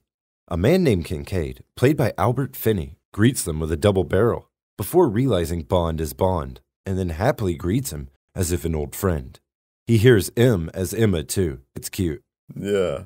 The gatekeeper here was originally meant to be Sean Connery, but the director was an idiot and got a say in the matter, thinking that it would detract from the scene. But honestly, when I first saw this, I was wondering if this guy should have been more important. Like, who is he to Bond? And if we're just throwing him in, then make him matter more to me. Yeah, I guess Sean Connery could have played that part. That would have been perfect. The old groundskeeper. Kincaid asks what Bond's doing there, and Bond says some men are coming to kill them, but he's going to kill them first. The house has been sold in Bond's death, along with valuable possessions, such as all the fucking guns, leaving only an old hunting rifle and Kincaid's shotgun. The rifle has the initials AB engraved in the stock. Kincaid says there may be some sticks of dynamite left in the old quarry, but if all else fails, sometimes the old ways are the best ways. And he puts a knife on the table. Does Kincaid strike you kind of in that moment as a potential serial killer? I just think Kincaid killed some Nazis. At least. Cutting outside, Bond sets up for target practice and Kincaid asks who they're fighting. Bond says it's not Kincaid's fight, and Kincaid says, "Try and stop me, you hopped up little shit." Kincaid offers some advice in a way that shows he taught Bond how to shoot a little bit when Bond was a kid. Bond then smokes some china from 100 yards out in half a second, and Kincaid just slack jaws. What did you say you did for a living?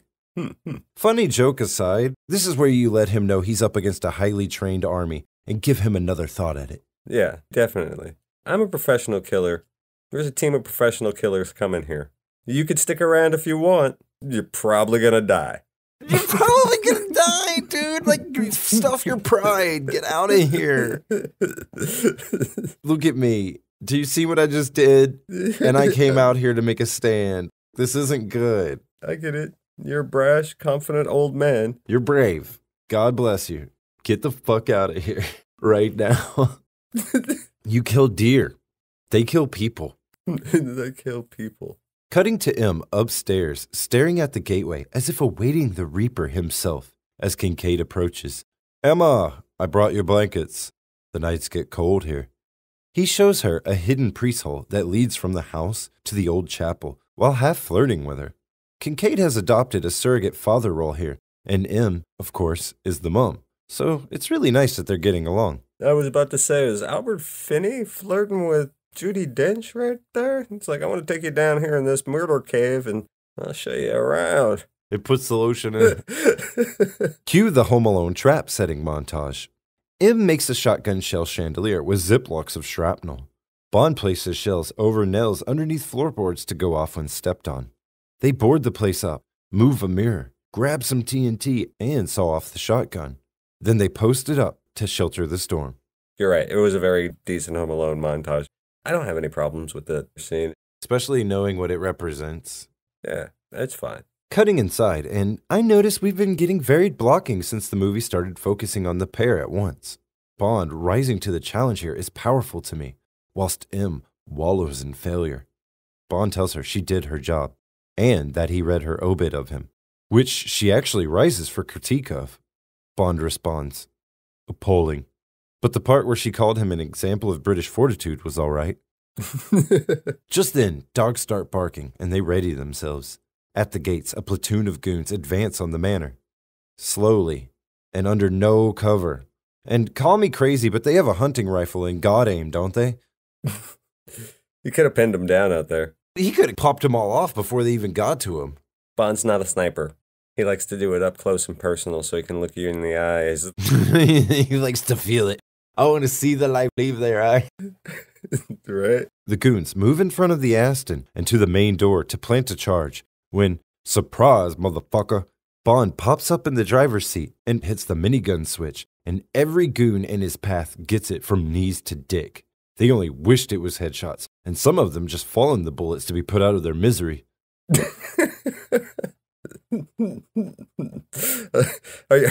Are you saying you're pretty sure one guy just pulled out his pistol and shot himself after? I would have. I just got like 8 bullets in my dick. I don't even have balls anymore. I'm shooting myself. Man, you win. Congratulations.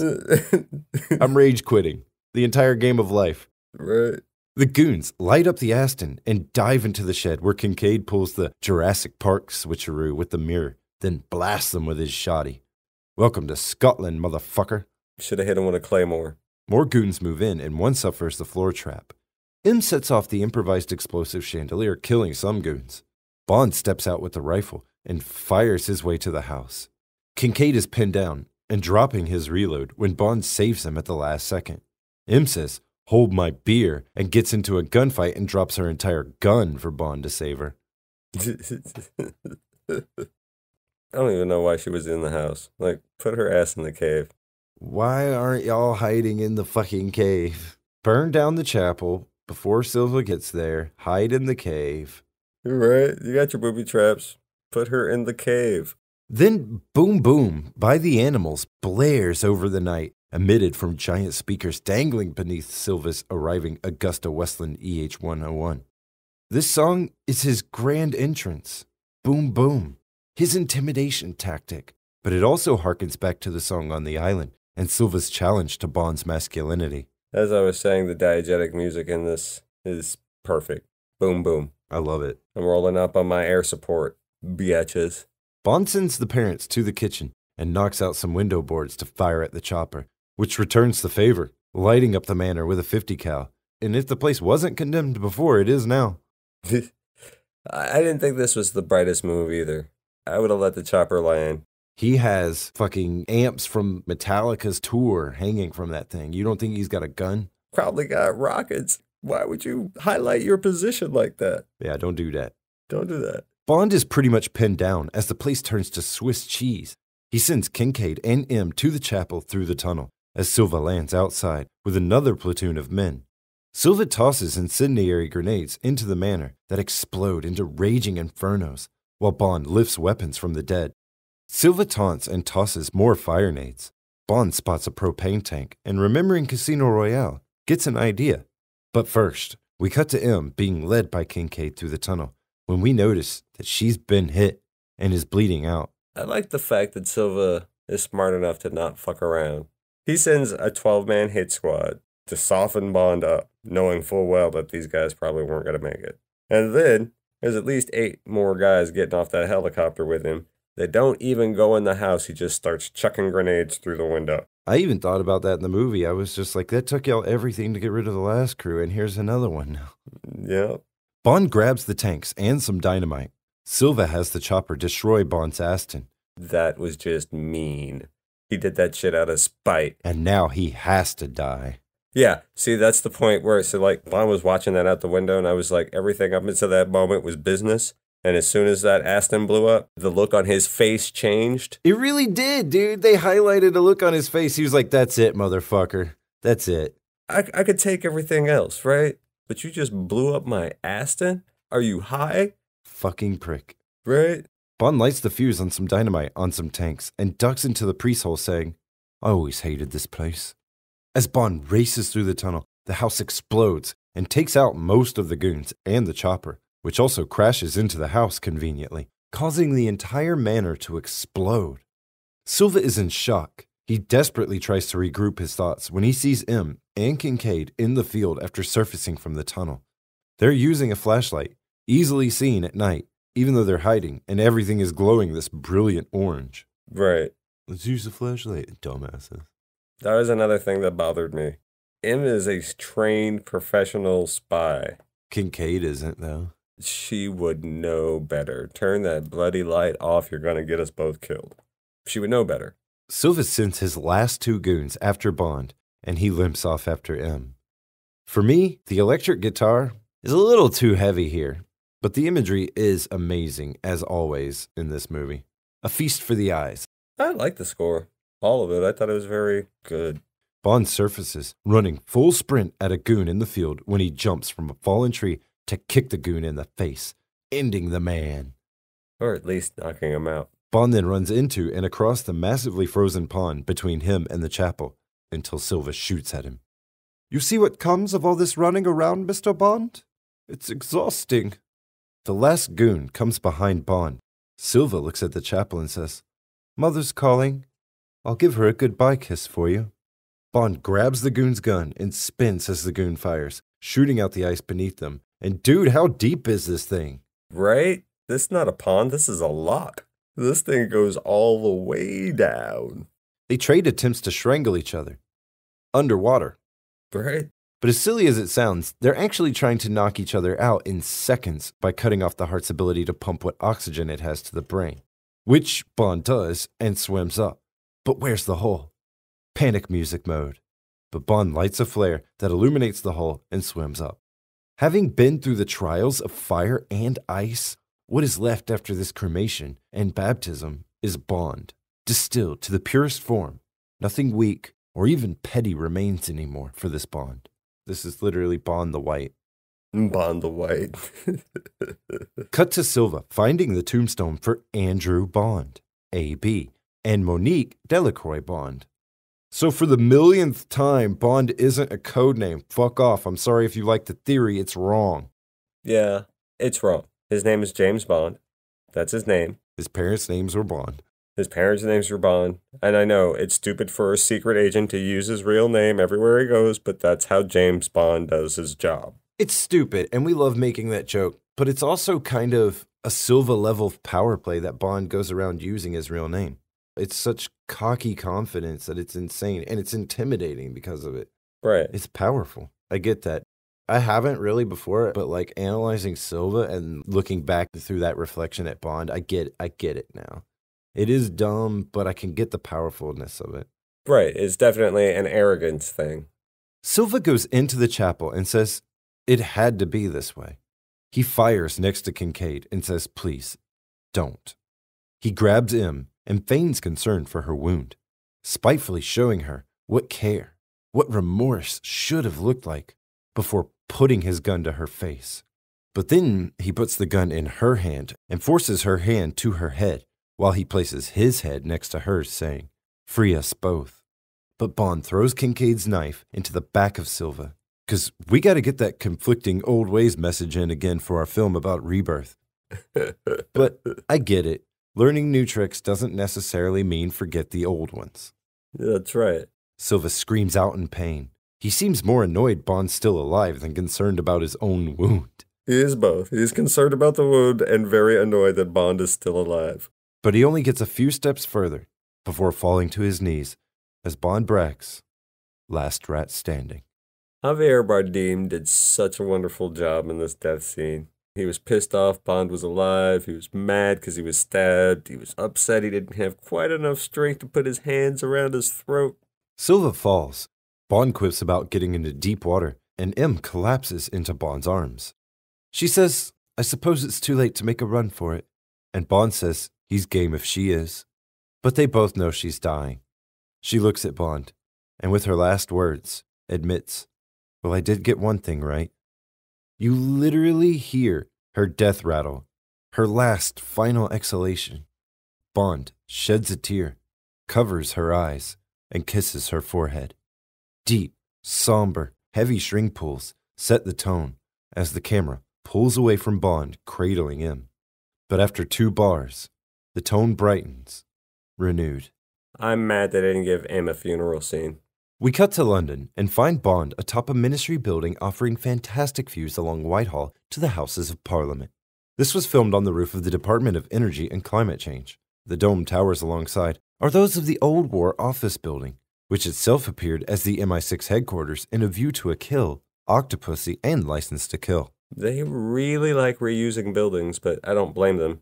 Sets are expensive. They didn't reuse a building so much as just captured one they used to use in the background. Well, there you go. Bond mourns in the view when Eve comes up behind him. I thought you were going back on active service, Bond queries. Eve says she declined, admitting field work isn't for everyone. Bond quips he feels a lot safer. As well he should. She shot him. I'm not forgiving that. Eve says M's will was read, and she left Bond something, giving him a small box. Bond opens it to find the porcelain British bulldog. Davy Boy would be so proud. Bond thanks her, and we cut to them entering the traditional M office. Bond says they've never been formally introduced, and Eve says her last name is Moneypenny. Bond says he's looking forward to their time together, and she says she's sure they'll have a few more close shaves. Bump. Just then, the door opens, and Tanner calls Bond in to see the new M, Gareth Mallory. Bond asks how the arm is, and M says better. There's a painting of Vauxhall Cross behind him, signifying they've moved on from the building. Yes. M quips about Bond's preconceived notions of his experiences, and then drops a dossier on the desk. 007, top secret. So, 007, are you ready to get back to work? Bond says, with pleasure, M. Behind them, on the sidewall, is Thomas Buttersworth, no relation to the syrup, HMS Victory, heavily engaged in the Battle of Trafalgar.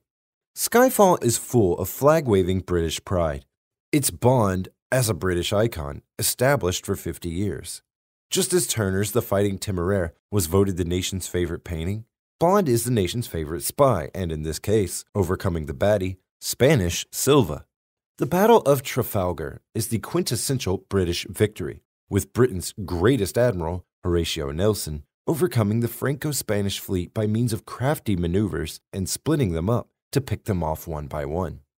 Bond may initially be likened to the Temeraire being towed to the scrapyard, but like I said, that's M. And by the end, when he receives his new orders, the story arc is such that Bond has been reborn, rejuvenated. But this painting is specifically telling you how to interpret the battle at Skyfall. It's actually the Battle of Trafalgar, where against the odds, resourcefulness and unconventional tactics led to a great British victory over the Spanish. suggesting M is a Nelson figure, with her parallels to Nelson being from mortally wounded but living long enough to hear the day was won, to even down to the kiss on her forehead by her trusted companion. But perhaps the most interesting parallel is that when Nelson led HMS Victory to engage the enemy at the Battle of Trafalgar, right behind him was the Temeraire. But in the painting, we see it in its youthful heyday here, rejuvenated, reborn, back in the thick of action, literally right behind British Victory.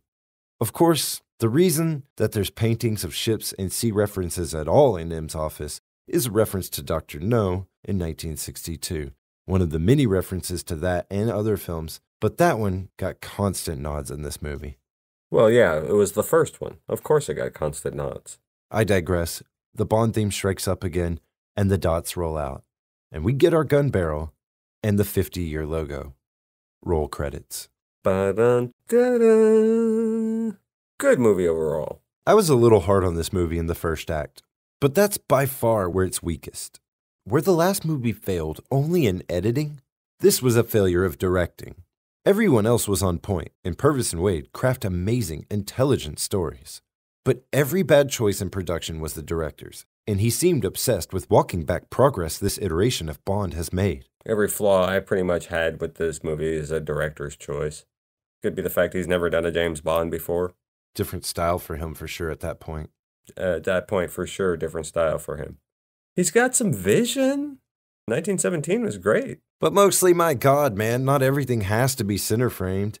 I know the cinematographer fought you over this. It was cool for a minute and then overdone. I know he at least made mention. But the movie does go hard in Act 2, and it never turns back, and it's deeper than even I remembered. Visually, it's probably the most stunning of the franchise, and the action is great and actually followable. Yeah, no, the stunt and the special effects were really well done in this movie. I'm giving this movie a solid A. The story is great and emotionally connected while still having stakes. The action, the visuals, the locations, the music, the acting, everything was great.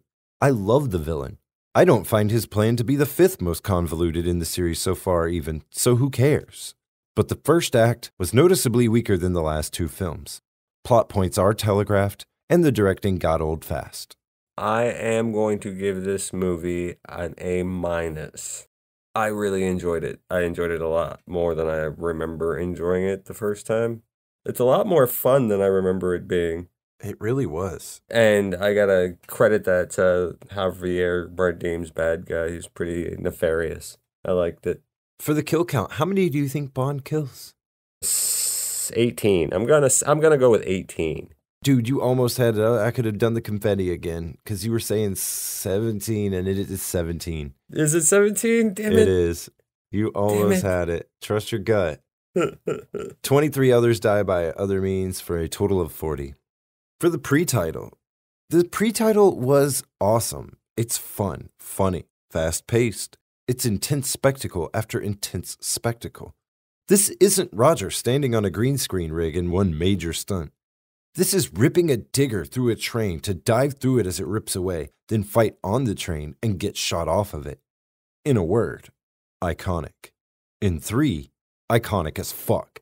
It starts the movie off with a literal bang and introduces Moneypenny, second place.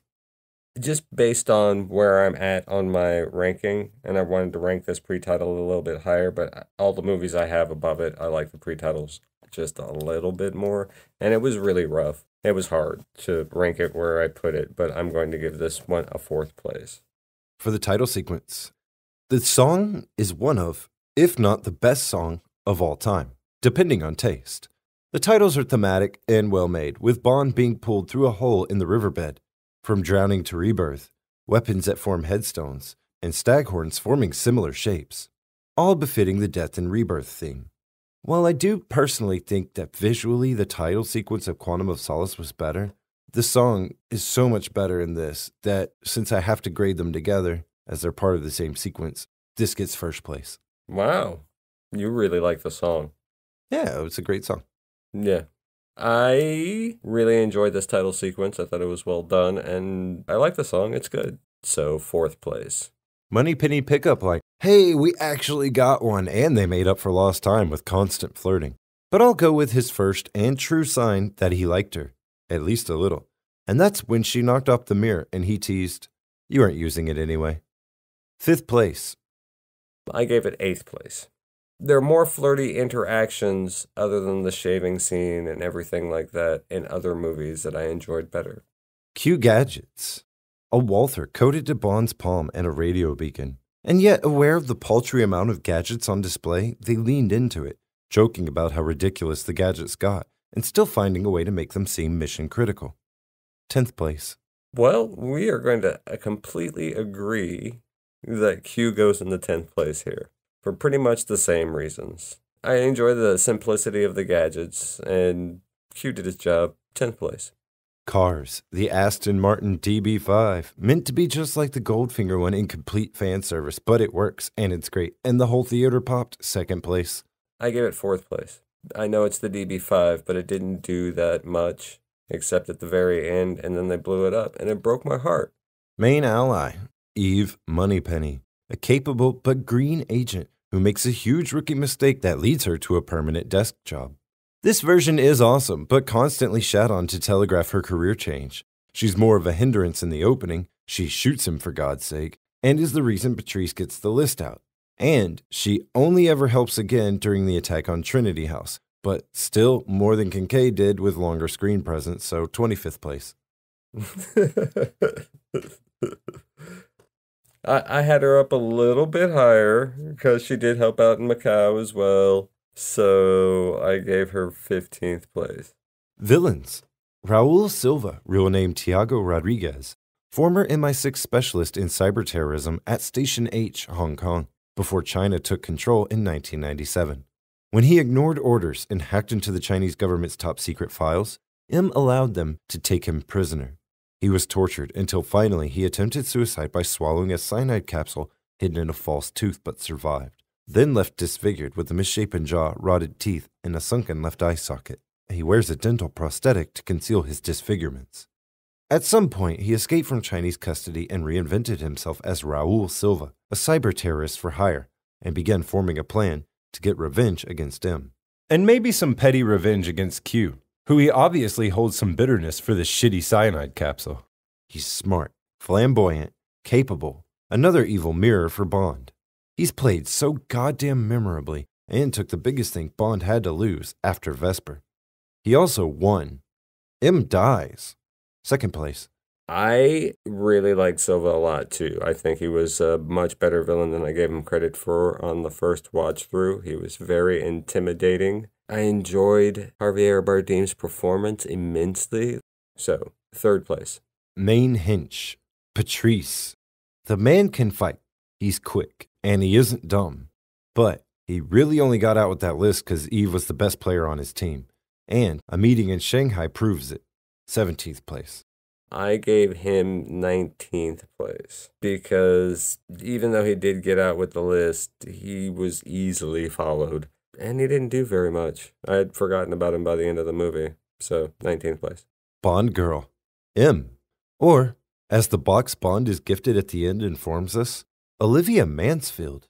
Separate her Brosnan character because she is a different one in this run. Ask the producers and writers, they're on record saying this. So starting with Casino Royale, you get a sense of an old player herself aging out and taking on the mentor role for James, and it quickly becomes a motherly role. She's M. She's the best to do it, and the most important and only stable thing that he had left.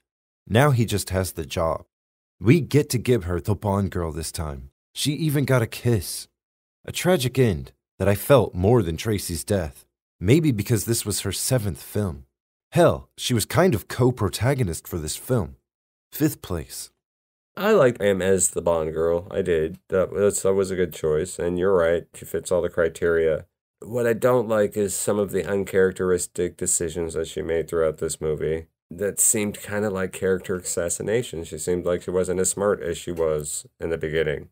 Maybe because she got old, I guess. I don't know. So I gave her 11th place because there are some Bond girls I think that were a little smarter, did things a little better. One-liner. My favorite line was last rat standing. Most of the one-liners have a softer feel in this movie, done to flirt with Moneypenny or almost as dad jokes with comrades. But each one-liner to a bad guy was badass. Someone usually dies. To Severine also stands out to me. What makes you think this was my first time? Waste of good scotch. But a really funny one was on the train. Health and safety, carry on.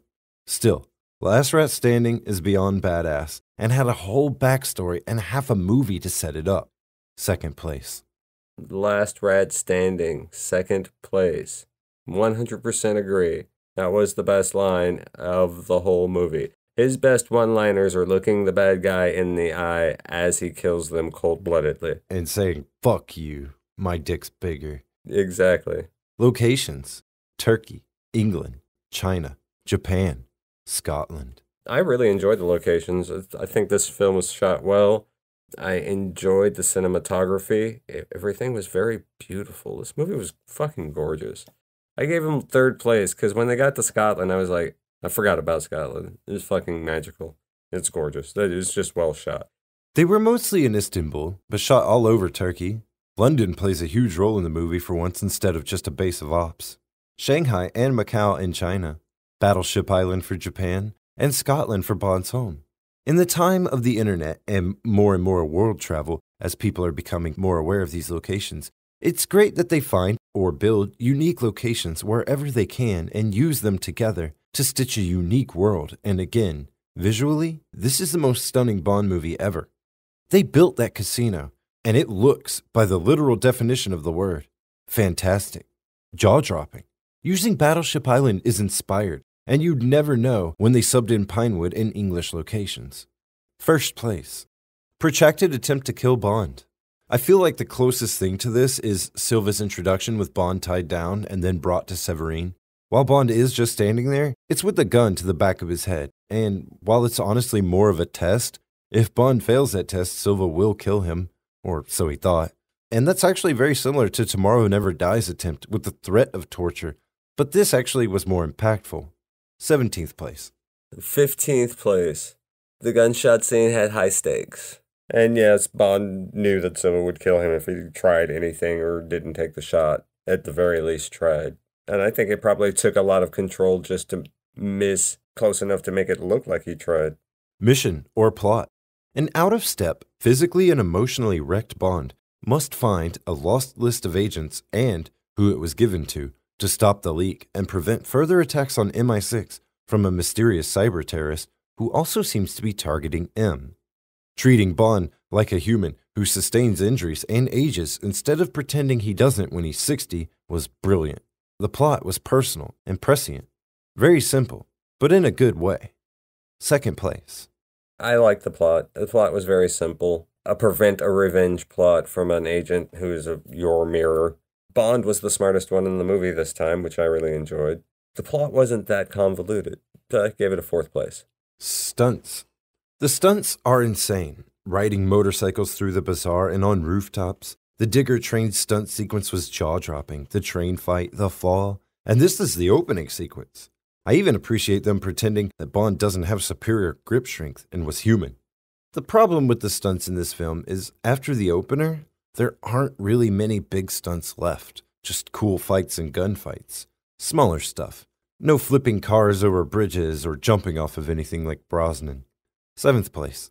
I gave the stunts 5th place for the very same reason. Like, at the beginning, they were magnificent, but everything else was really tight. Just not really big, but really tight. Everything else was just well done. Exceptionally well done. Just not big. Nothing exciting. 5th place. The score. The score I gave a 4th place. I really enjoyed the incorporation of all of the music into the background. Even the diegetic music was perfect in this movie. The score in the background, like the Bond theme when there needed to be a Bond theme, ethereal music when the mood, it was very atmospheric. The score almost was a character in and of itself in this film, without being intrusive. The score is pretty good. It's almost always perfect. I don't find it as perfect as the last two films, and a big reason why is the electric guitar that they keep putting in action scenes. It was too much, and it took me out. Classic case of the music outpacing the movie. Also, the music should never be louder than the movie in terms of catching my attention. If it was a little more subdued, it would have been perfect, but for me, was a little too brash, 12th place. Movie. Overall, I'm going to give this film 6th place. The films above it are just that much better than it. And as good as this one was. And it was good, don't get me wrong. I really enjoyed this film. It's just not better than the ones I have above it, in my opinion. This is the story of Bond facing the inevitable and keeping up the British spirit to move forward. It's about rebirth and maturity, all told through an analogy to the Battle of Trafalgar. It's tragedy on a level we haven't felt in the franchise since Tracy, but will sadly feel again in 2 movies. We finally get Q, we get Moneypenny, we say goodbye to 1M, finally on screen, and say hello to another. We set a broken Bond against an equal. M is the Bond girl. The entire movie is the 50th anniversary love letter to the franchise, with nods all over paying homage, especially to Dr. No. It's just as smart, after the first act, as the last 2 films. But honestly, it's way more fun. It brought back that old Bond feeling, and it kept making sure you knew it too. But where the last movie's one major flaw was the editing, this movie's Achilles heel is the director. A few different choices, and this would have been the best Bond film of all time. And sadly, because of this movie's success, they'll give him way more creative control of the next film.